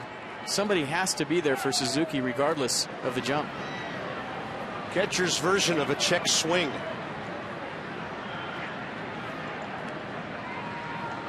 Two balls, no strikes. Stammen bounces one. I mean, there's been physical errors early in the season for the Nationals, and that's one thing. That's part of the game, but I've seen more mental errors this year early on than I've seen all last year. It's been puzzling at times, no doubt about it. You can live with the physical ones. That's baseball. The mental ones, those are rough.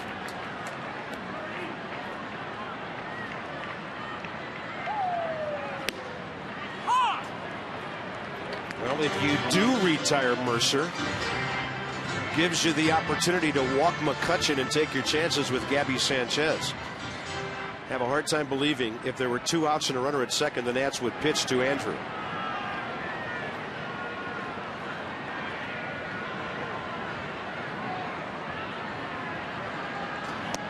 Now they have to.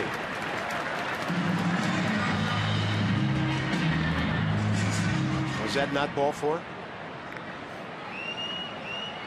Nope, umpire's got a different signal. The scoreboard had 3-1. We had 3-1. Somewhere along the line, a strike that nobody knew about. Right down the middle. It's 3-2 now. And a steal of third uncontested for Marte. But I'll tell you what, he is 0 to 60 in about 1 step. You talk about fast and top speed quick. Watch how fast. Nobody really paying attention to him. He steals third base easily. Infield has to be drawn in now.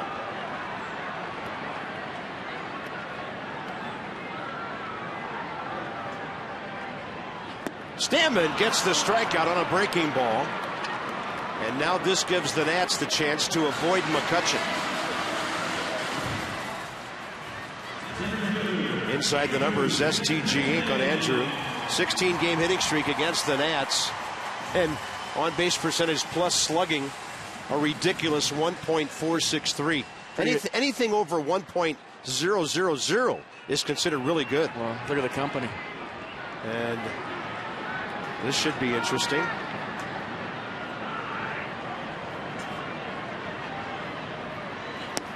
I think he's just going to slider him and trust Kurt Suzuki to block. It's like Hollywood Squares right there. I'll take Kurt Suzuki to block, please.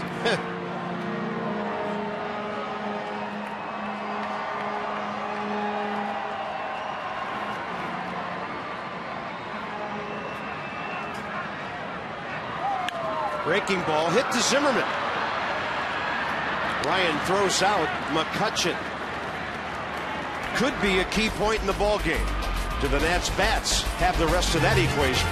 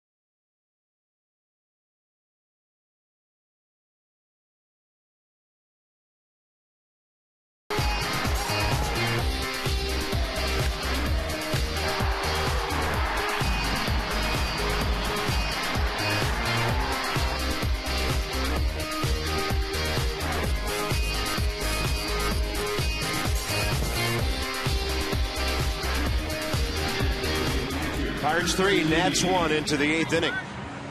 So A.J. Burnett is out of the game. Nats are into the Pittsburgh bullpen here. More on that in a minute. Every home run the Nats hit this year. And just one lately, but 28 on the year. It's $250 to the Children's National Medical Center. So Lexus is the pursuit of perfection, and that money to the National Medical Center for the kids, courtesy of our Washington, D.C. Lexus dealers. 28-year-old right-hander Mark Melancon, 41 games with Boston last year.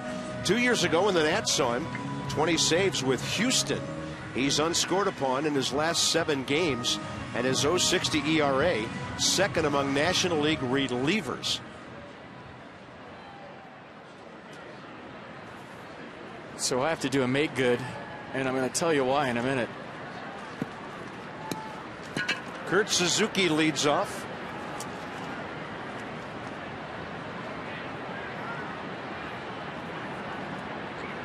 I'd just say I thought it was odd that nobody was covering on this play, but then I look who's umpiring at second base today, and it's Balk and Bob Davidson. He called a balk on Craig Stammen right there.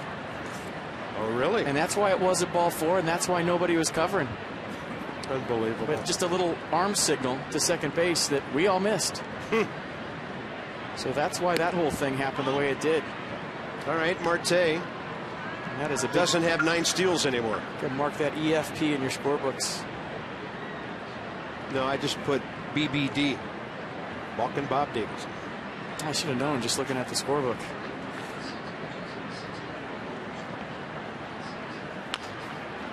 Little tapper. It gets by the mound. And third baseman Pedro Alvarez makes the play. Nats will hit Chad Tracy for Craig Stammen here.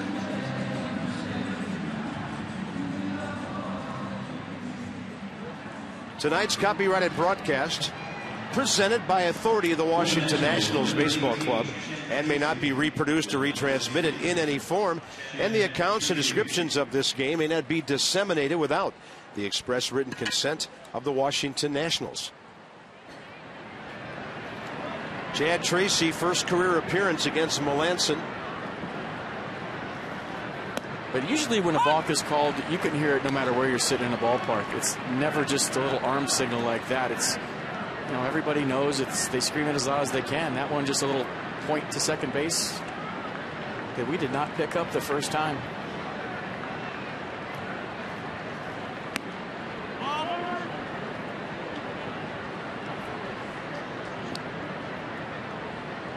And Nats pinch hitters 5 for 38 this year. Tracy 1 for 8. And that's 5 for 38 without a run batted in. Well hit. Off the glove of Alvarez. Extremely well hit, but catchable, and the Nats get a break. That ball was smoked. Alvarez put his glove up. It didn't stick in there, and Chad Tracy with a nice swing the other way.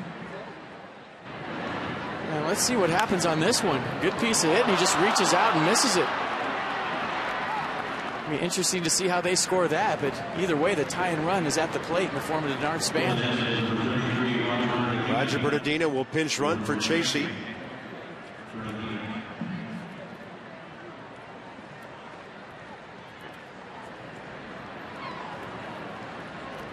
They have put an error on the board.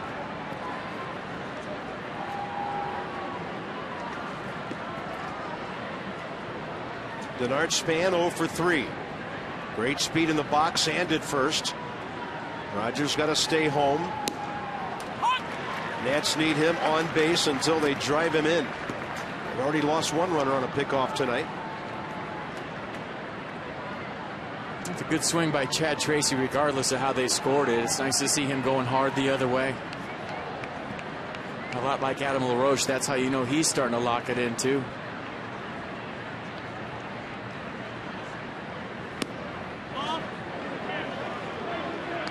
A lot of Nationals hitters seeing this right-hander for the first time. Span another of them.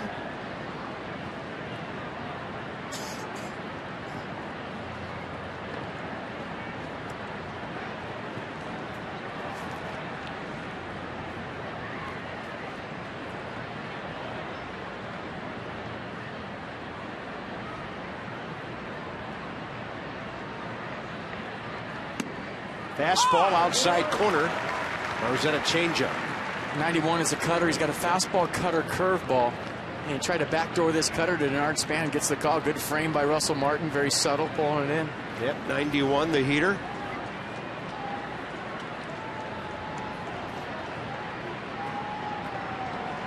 And he throws that cutter almost half the time, or a little over half the time, excuse me. Doesn't throw the fastball that often.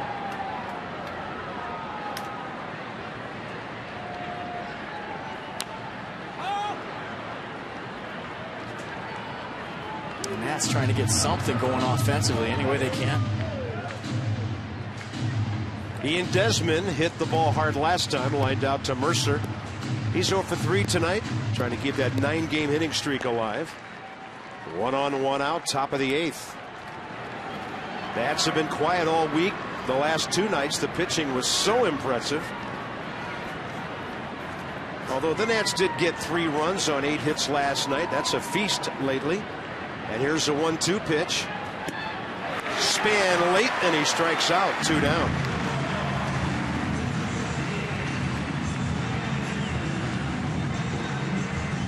Get the latest Nats news the moment it happens. Delivered direct from Masson to your mobile phone. Text Nationals to 29292. This is where, if you're Davey Johnson, you're hoping that Ian Desmond runs into one right here, right now. 2 career at-bats against Melanson, 0 for 2. This is where, if you're Ian Desmond, you're hoping you run into one right here, right now.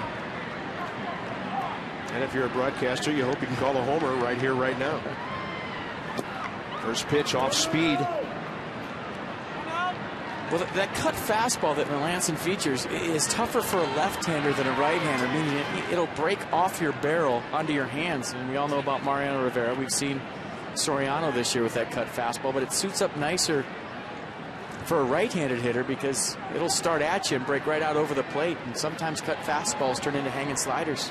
Melanson's had a great year this year. He's got good stuff, but it's a better matchup than the lefty facing him. Desmond taking a home run swing. 1 ball, 1 strike. Yeah, and this one was right out over the plate. Desmond thinking along with us.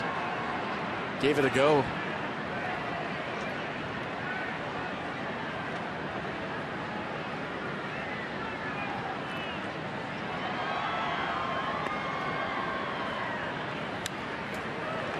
Another big rip.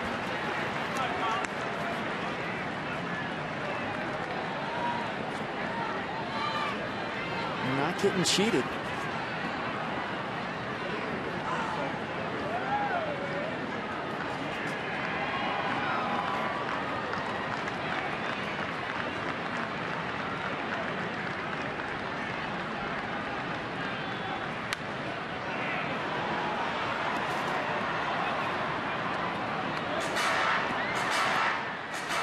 I mean, when you think about home runs and the ones we've seen here tonight, it's been to the pull side and left center field, but the kind of power that Ian Desmond has,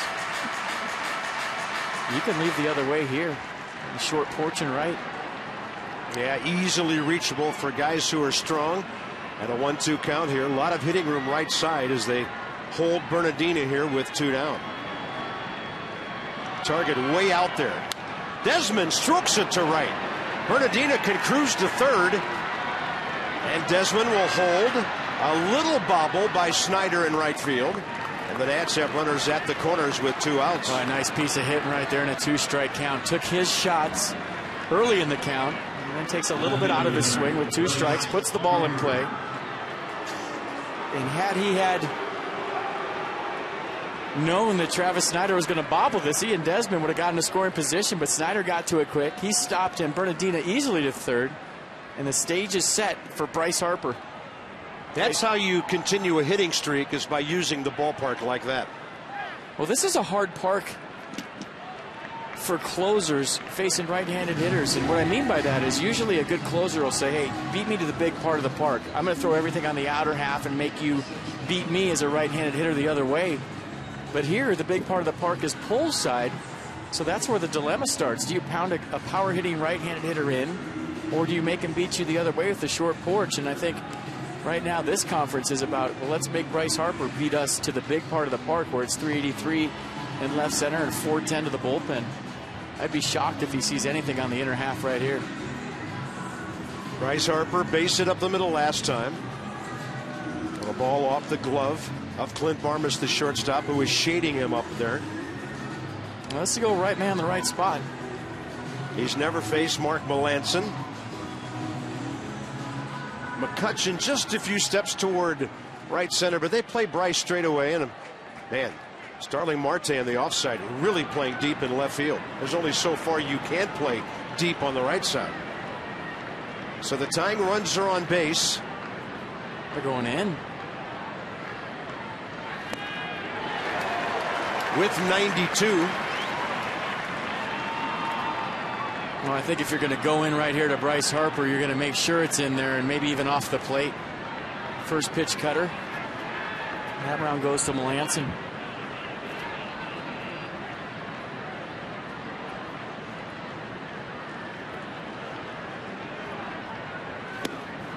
Inside again.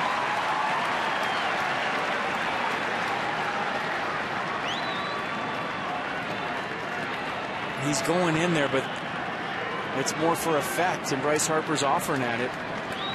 But I didn't think there was any way they were going to go middle into Bryce Harper in this situation, representing the go-ahead run. How do they follow it up? They're going in there again.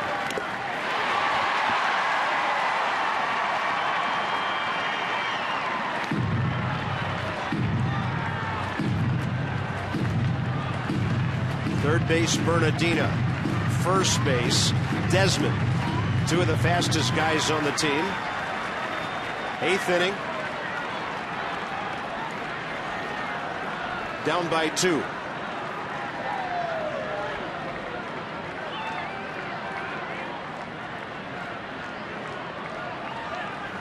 Harper gets jammed, and that's a foul ball. I mean, I understand the game plan, and so far it's working. Russell Martin setting up in off the plate to Harper, and he's just pounding that cutter, starting it as a strike and working it off the plate. But that is some kind of brave right now, and I think it says a lot about the attitude of this Pirates ball club right now. Short porches to right. You got a guy with 9 home runs and 18 RBIs in there, a game changer, and you're challenging him on the inner half. Boy, if you go in there, you better get it in there. Now they're going away, and I mean way away. Harper takes it. Even though Martin was reaching back, he was set up so far outside. Hard to believe that was a strike. Well, after the first 3 pitches, that pitch looked like it was in the Pirates' dugout to Bryce Harper. 3 cutters into it, 4-seam fastball off the plate away. A pitch right down the middle would have been into the chest protector of the umpire. See where Martin jumps here.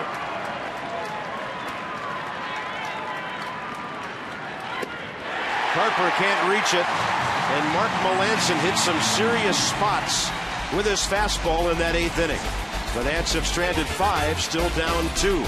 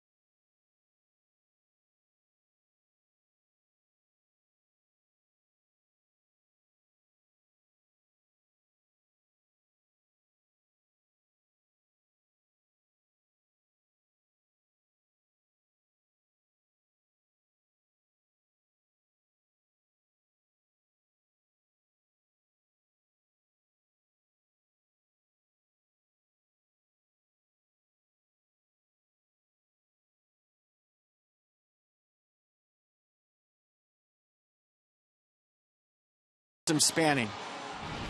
And Denard Span, first step quickness. A.J. Burnett right here with a line drive up the middle. Span all over it. Ross Detweiler says, yes, you're my center fielder and I like you. And this is Burnett. Got him mixed up, but another good play by Denard Span. And Ross Detweiler says, yep, you're my center fielder and I really like you now. Roger Bernardina will stay in and play center field.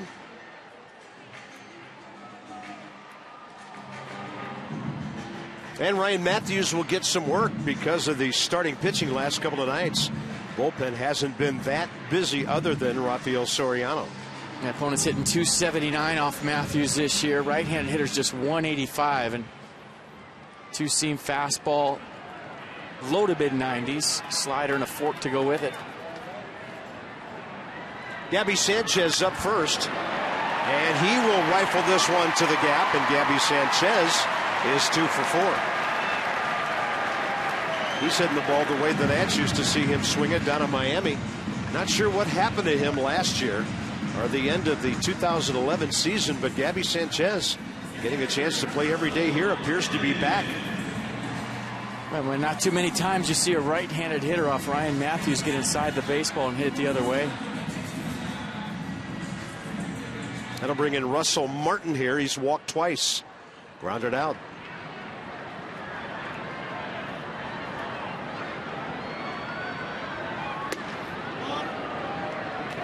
.93 tailing inside. So that was Gabby Sanchez, second hit in 3 career at-bats against Matthews. Russell Martin has never faced him.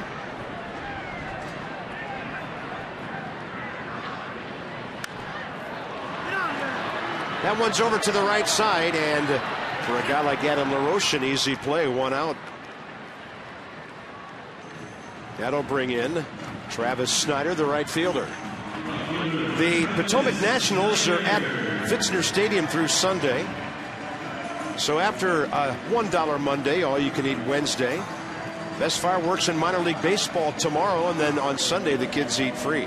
PotomacNationals.com. Yeah, but what do they eat free? Get free popcorn?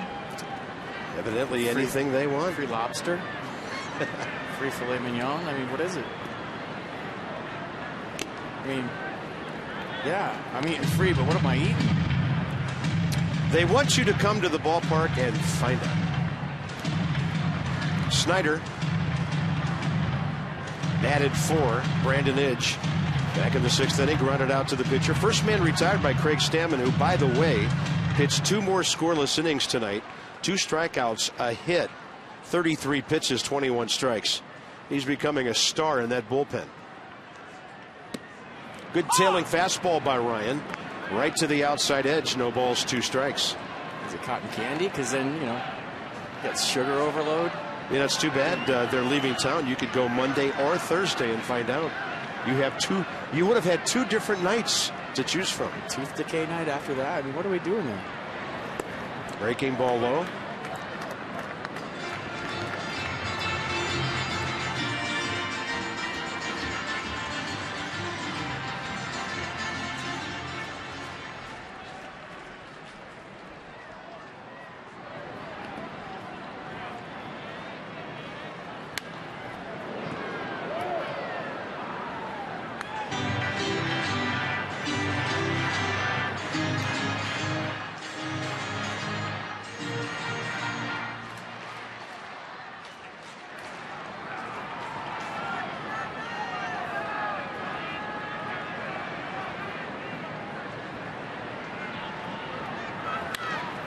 Fastball away. Desmond can't get it. Snider hit it extremely hard, and the Pirates have 2 on, 1 out. Boy, you just know if a lefty's going to get a fastball from Ryan Matthews, it's got to go the other way. And Snider with a nice piece of hitting right there, staying on that 2-seamer from Ryan Matthews, using that 5.5 hole. Desmond shading him up the middle. He was able to use that hole. They'll bring in Pedro Alvarez, who's 0 for 3 tonight. He will see Matthews for the first time.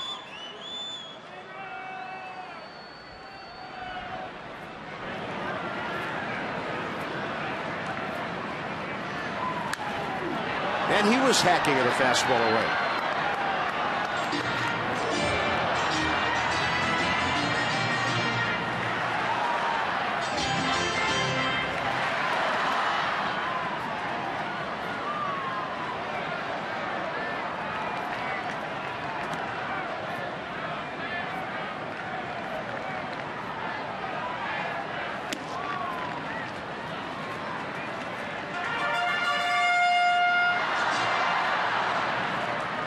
Pirates 9 hits, Nationals 6.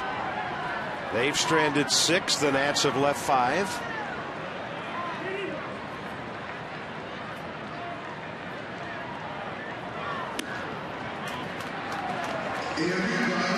It's been since Sunday at Cincinnati since Ryan Matthews has pitched, and if you talk to sinker ball guys with good two-seamers, they like to pitch a lot. They like to be a little bit fatigued. When they're strong, they throw that sinker through the sink.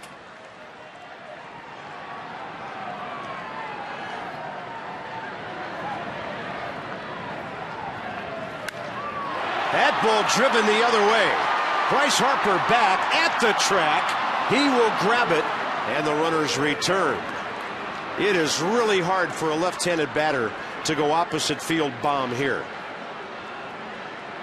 Yeah, it was up too, and to my point right now, Ryan Matthews' sinker is more of a runner, and it's up in the zone. That's probably because he's too strong. And right here, Pedro Alvarez tried to show how strong he was. And that's a home run, a lot of ballparks, not here at PNC. That ball was touched. Well, Pirates going for a knockout punch here. Garrett Jones will be the pinch hitter.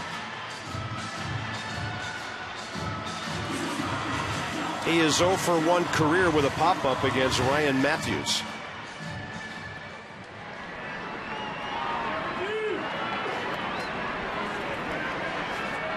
Then they'll use another pinch hitter in the number 9 hole next if needed. Trying to get some insurance here. Good fastball right to the outside edge.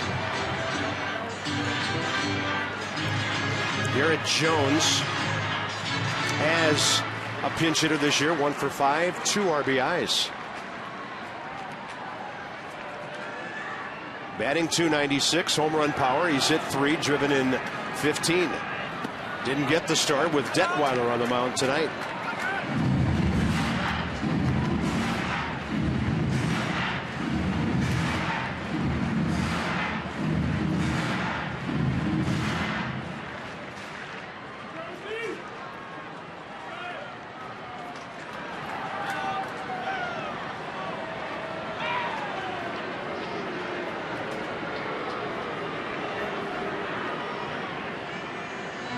Change of the signs right there. Runner on second base for a while. Long look in there. And Matthews saw something he didn't like. He and Desmond maybe too. Call out the catcher. Mix up the sequence a little bit. Change your signs.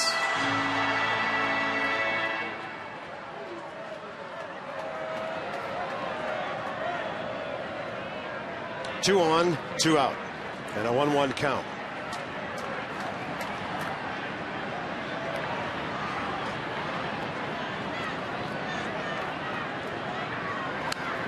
High riding fastball. You know, those Miami Hurricanes work it. They'll do whatever it takes. Gabby Sanchez, a former Hurricane, out there at second base. You never know. Sometimes it's nothing. A lot of guys are paranoid. They just see like a little flinch and they think there's some location being relayed or maybe some signs being given. It's better to be safe than sorry, though.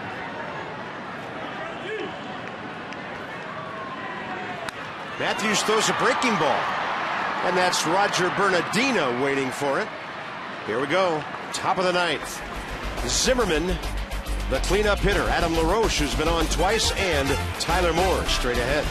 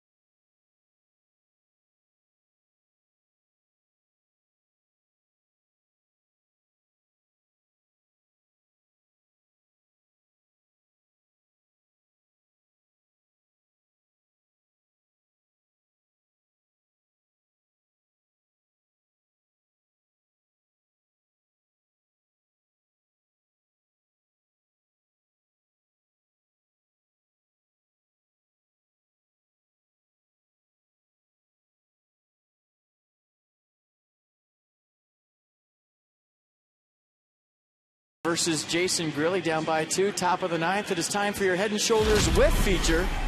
I'm going to go back to that matchup between Melancon and Harper, and I just feel like as we show you this that the injury might have had something to do with Bryce Harper getting to these inside pitches. And if you saw the left side of his body where he hit the fence in Atlanta, there's a huge bruise, and it just doesn't seem like he's getting the pitches that he normally does. He was looking in there on that last fastball. He threw it away again. So trying to do whatever he can to help his ball club, but you can tell he's not quite at 100%. Infielder, new shortstop, John McDonald. Assuming it's a double switch, he would be batting 9th. Let's hope the Pirates have to bat. And batting 8th and pitching their closer, Jason Grilli, who had 5 career saves coming into the season. This guy's been in the big leagues off and on since 2000. He had 1 for the Bucks 2 years ago, 2 last year, and now he's looking for number 12 tonight. Yeah, 2 pitches, fastball, slider. Fastball's averaging 94 miles an hour this year. That's the highest average he's had in his career. That started in 2004. Ryan Zimmerman, and that is no swing, says John Hirschbeck. Ryan 1 for 6 career against the right-hander, who's been with the Marlins, White Sox, Tigers, Rockies, Rangers, now 3rd season here in Pittsburgh.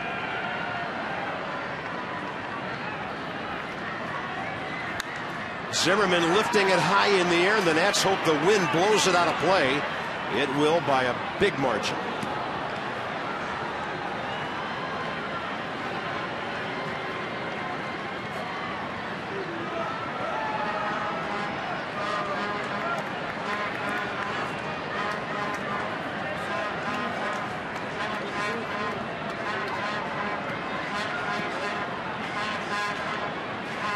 League hitting 143, 18 strikeouts in 12 innings, 4 walks. The guy figuring out a lot of things at the age of 36. Zimmerman jammed, and he hit it hard, got the barrel around, didn't miss the bag by much. Julie, Ryan Zimmerman back with the ball club tonight. Didn't get to rehab a whole lot because of weather in Potomac.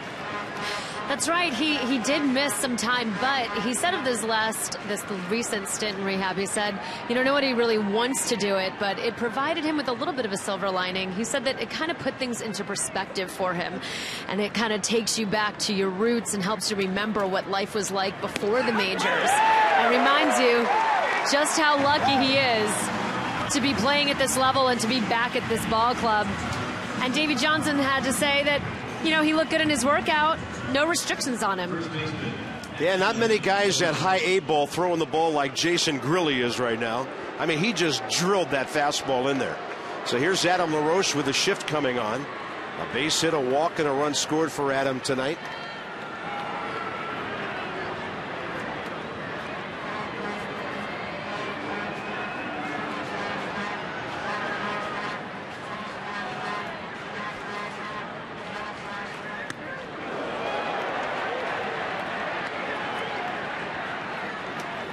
Nationals have scored more than 2 runs in 1 game of this road trip so far. There's the big shift that sends the 3rd baseman over there to a second base position near the umpire. And a 1-0 to LaRoche is in there. Counts even.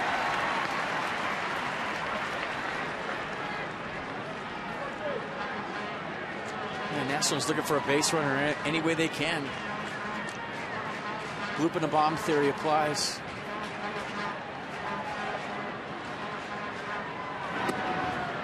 That time Grilli missing low and away. He has 6 consecutive saves. Mike Williams back in 2002, the only other Pirate to have 10 in the month of April. 2 balls, 1 strike. LaRoche, 2-hit night. And for Adam, his first hit in 3 career at-bats against the right-hander Jason Grilli. And Adam is on base for the 3rd time this evening. That'll bring in big, strong Tyler Moore. Yeah, they're digging it over there. Tying run to the plate in the form of Moore because Adam LaRoche is starting to feel a little bit. Fastball away, stays on it, stays through it. We talked about just keeping his shoulders square to the pitcher, not closing his front side too much. That's what he worked on in Atlanta. The process starting to take shape here in Pittsburgh. A couple of knocks, a walk. Good night for LaRoche, and the stage is set for Tyler Moore.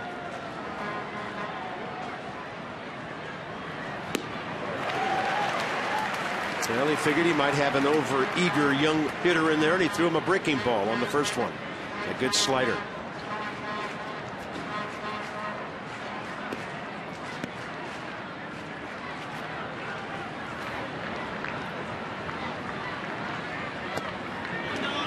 Great take. Almost close enough to be a called strike. Counts even 1-1. It's so hard. You know you represent the tying run. You're gearing up to tie a ball game up, and you get a couple of sliders to start the at-bat. You can't get off the fastball, though, with the guy that throws 94. Got to stay on it. That is upstairs. 2-1. Top of the zone. Didn't get the call.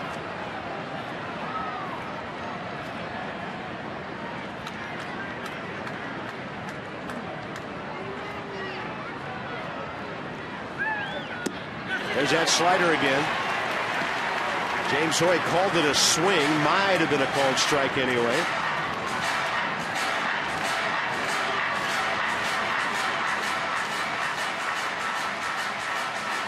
Grilli has not given up a home run this year.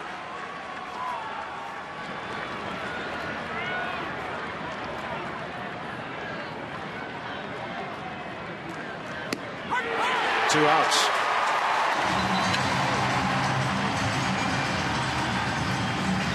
I think Tyler Moore was convinced he was getting another slider right here from Grilli. Got a fastball on the outer half. Perfectly placed pitch, 93 miles an hour.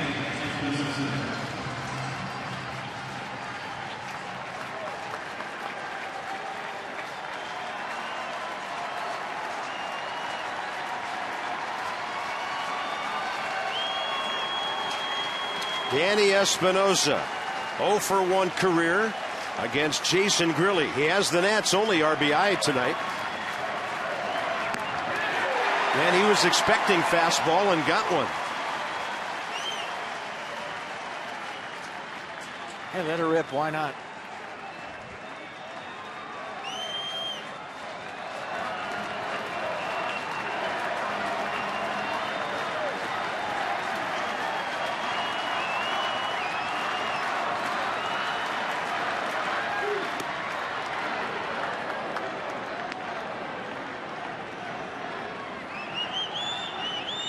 Nats extra. Johnny Holiday, Ray Knight as soon as this one's over. Nats trying to do something here late to turn around some struggles they've had in Pittsburgh last couple of years.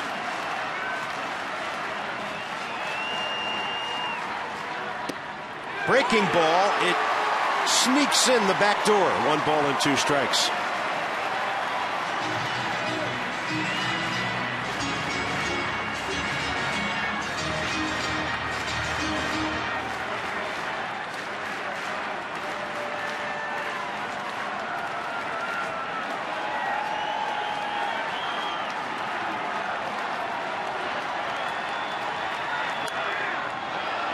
Well, that pitch was supposed to be elevator fastball from Grilli to Russell Martin. He threw it right down the middle. He wanted that pitch up in Danny Espinosa's eyes, and he left it thigh high right down the heart of the plate. Grilli got away with one right here. Look at the target for Martin, and look where the pitch was.